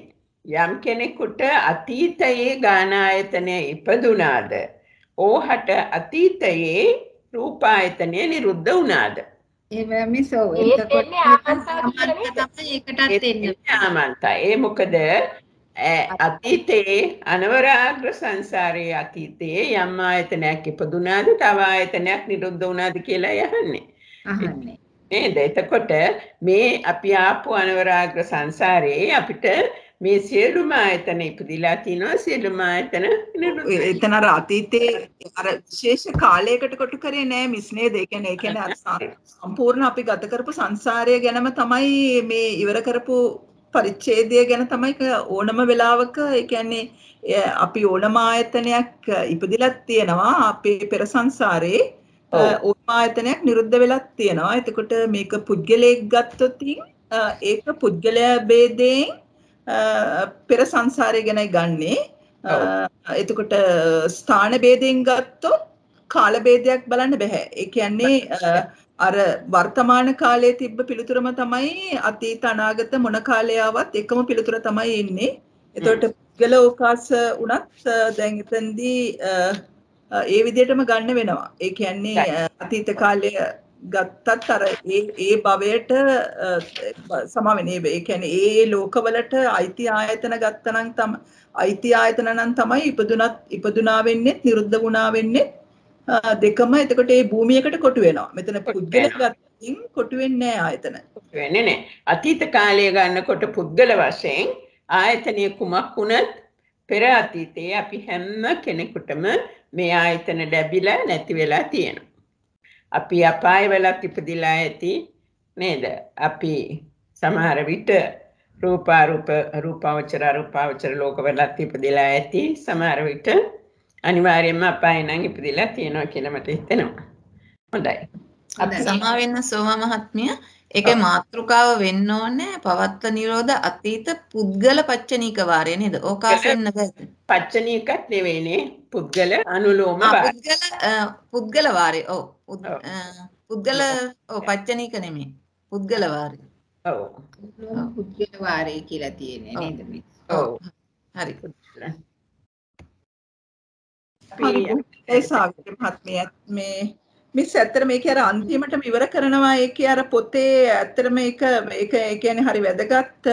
ඒ කියන්නේ අතීත පුච්චාවේදී ඒ කියන්නේ නිරෝධ වාර උත්පාද වාරය ගත්තත් නිරෝධ වාරය ගත්තත් උත්පාද නිරෝධ වාරය ගත්තත් මේ ඒ කියන්නේ ඒ විදියටම විසඳන්න කියන එක තමයි කියන්නේ නේද මිස්? ඒ කියන්නේ ඔව් අනුලෝමයේ ප්‍රත්‍යක්ෂ ඔක්කොම ඔව් අතීත පරණ විදියටම අතී පොතේ මෙහෙම ලියලා තියෙනවා අතීත පුච්චාව උත්පාද වාරයේ නිරෝධ වාරයේ උත්පාද නිරෝධ වාරයේ අනුලෝමයේ පච්චනීකේ සේරම මේ විදියට සමානයි කියන එකයි. එහෙමනම් අපි අදට මෙතනින් නවත්තමු නේද? හැමෝම උත්සාහ කළා මට සතුටු වෙගෙන. ඔව්. හැමෝම ඉදිරි යමක 10ක් 15ක් බලා ගන්න. එතකොට අවස්ථාව ආවම Tamanට පහසුයි කියලා හිතන යමකයක් කෙටියෙන් පැහැදිලි කරලා දෙන්න උත්සාහ ගන්න. හරි. හොඳයි එහෙනම්. එහෙනම් තෙරුවන් සරණයි මිස් අපිට රාමනායක මහත්මියට පුළුවන් ද අද දවසේ පුණ්‍යානුමෝදනාව කරන්න? මහත්මිය මම අනිත් දවසේ එහෙමනම් සතරසිංහ මහත්මිය ඔබතුමිය ඔව් මම කරන්නම්. එහෙමනම් අපි ධර්ම සාකච්ඡාව කරගත්ත ධර්ම සාකච්ඡාව තුළින් රැස් කරගත්ත සියලුම කුසල් ලෝකය ආරක්ෂා කරන දෙවියන්ට අනුමෝදන් කරමු. ආකාසට්ටා ච බුම්මට්ටා දේවානාගා මහිත්‍තිකා පුඤ්ඤන්තං අනුමෝදිත්වා චිරන් රක්칸තු සම්බුද්ධ ශාසනං. ආකාසට්ටා ච බුම්මට්ටා දේවානාගා මහිත්‍තිකා පුඤ්ඤන්තං අනුමෝදිත්වා චිරන් රක්칸තු සම්බුද්ධ දේශනං. ආකාසට්ටා ච බුම්මට්ටා දේවානාගා මහිත්‍තිකා පුඤ්ඤන්තං අනුමෝදිත්වා චිරන් රක්칸තු සම්බුද්ධ ශාවකං. ඉදං හෝ ඥාතිනං හෝතු සුඛිතා හොන්තු ඥාතයෝ. ඉදං හෝ ඥාතිනං හෝතු සුඛිතා හොන්තු ඥාතයෝ. ඉදං හෝ ඥාතිනං හෝතු සුඛිතා හොන්තු ඥාතයෝ. ඉමිනා පුඤ්ඤ කම්මේන වාමේ බාල සමාගමෝ සතං සමාගමෝ හෝතු යාව නිබ්බාන පත්තිය. ඉදම් මේ පුඤ්ඤ කම්මං ආසවක්ඛ්‍යා වහං හෝතු. ඉදම් මේ පුඤ්ඤ කම්මං ආසවක්ඛ්‍යා වහං හෝතු. ඉදම් මේ පුඤ්ඤ කම්මං ආසවක්ඛ්‍යා වහං හෝතු. සබ්බ දුක්ඛ පමුච්චතු. අද දවසේදී සුපුරුදු විදියට අද අඟහරුවාදා දවසේ පැවැත්වෙච්ච යමක ප්‍රකරණයේ දේශනාවක් තමයි අපි සෝම මහත්මියගේ දේශනාවට අපි සම්බන්ධ වුණේ. ඒකට සහයෝගය දුන්නා ජයන්ත මහත්මයා, අමිතා මහත්මිය, ඒ වගේම සහභාගී වෙච්ච සියලුම කල්යාණ මිත්‍ර මිත්‍රයන් පැස් කරගත්ත කරුණාවෙන් සහ මෛත්‍රියෙන් අපිට මේක පැහැදිලි කර දුන්නා. සියලු දෙනාම සහභාගී වුණා. බොහෝම මහන්සි වෙලා මහත් ඕනකමකින් සෝම මහත්මිය මේක පිළිවෙල කරලා අපිට කියලා දුන්නා බොහෝම සරල විදිහට. ඉතින් අපි මේ සෑම සියලු දෙනාම මේ ධර්මය අහලා අවබෝධ කරගන්න හුඟක් මහන්සි වුණා. මේ අපි ආගමික නිසා බොහෝ වෙලාවට මහන්සි උනා මදිද කියලා හිතෙනවා. ඉදිරියේදී අපි බලනවා සියලු කුසල් ඔබතුමියට අනුමෝදන් වෙත්තා. ඒ සියලු කුසල් බලයෙන් ඔබතුමියට මෙලොව වශයෙන් නිදුක් නිරෝගී සුව අත්වේවා, දීර්ඝායු ජීවිතයක් ලැබේවා, ආයු වර්ණ සැප බල ප්‍රඥා වර්ධනය වේවා. පතන්නා උතුම් බෝධියකින් සුව පහසුවෙන් චතුරාර්ය සත්‍ය අවබෝධ කර ගැනීමට හේතු වේවා, වාසනාව වේවා. මේ සියලු දෙනාට මේ පින් අනුමෝදන් වෙත්වා. මේ වැඩසටහන ප්‍රතිගත කරන්න පටිගන්න මහත්මීන්ටත් අපිට කරුණාවෙන් උදව් උපකාර කරන සියලුම දෙනාට සහභාගී වූ සියලුම කල්යාණ මිත්‍රයන්ට මේ සියලු කුසල් බලයෙන් නිර්වාණ අවබෝධයේ පිණිස හේතු වේවා, වාසනාව වේවා. සාදු සාදු සාදු සාදු සාදු. තෙරුවන් සරණයි මිස් ඔබතුමියට බොහොම පින්. සෑම දිනකටම තෙරුවන් සරණයි. තෙරුවන් සරණයි. අපි ළඟ හරුවද මොන ගහෙමු. එතෙක් සරණයි සෝම මහත්මිය. තෙරුවන් සියලු දෙනාටම තෙරුවන් සරණයි. නිර්වාණ ධරණයි. තෙරුවන් සරණයි. තෙරුවන් සරණයි සියලු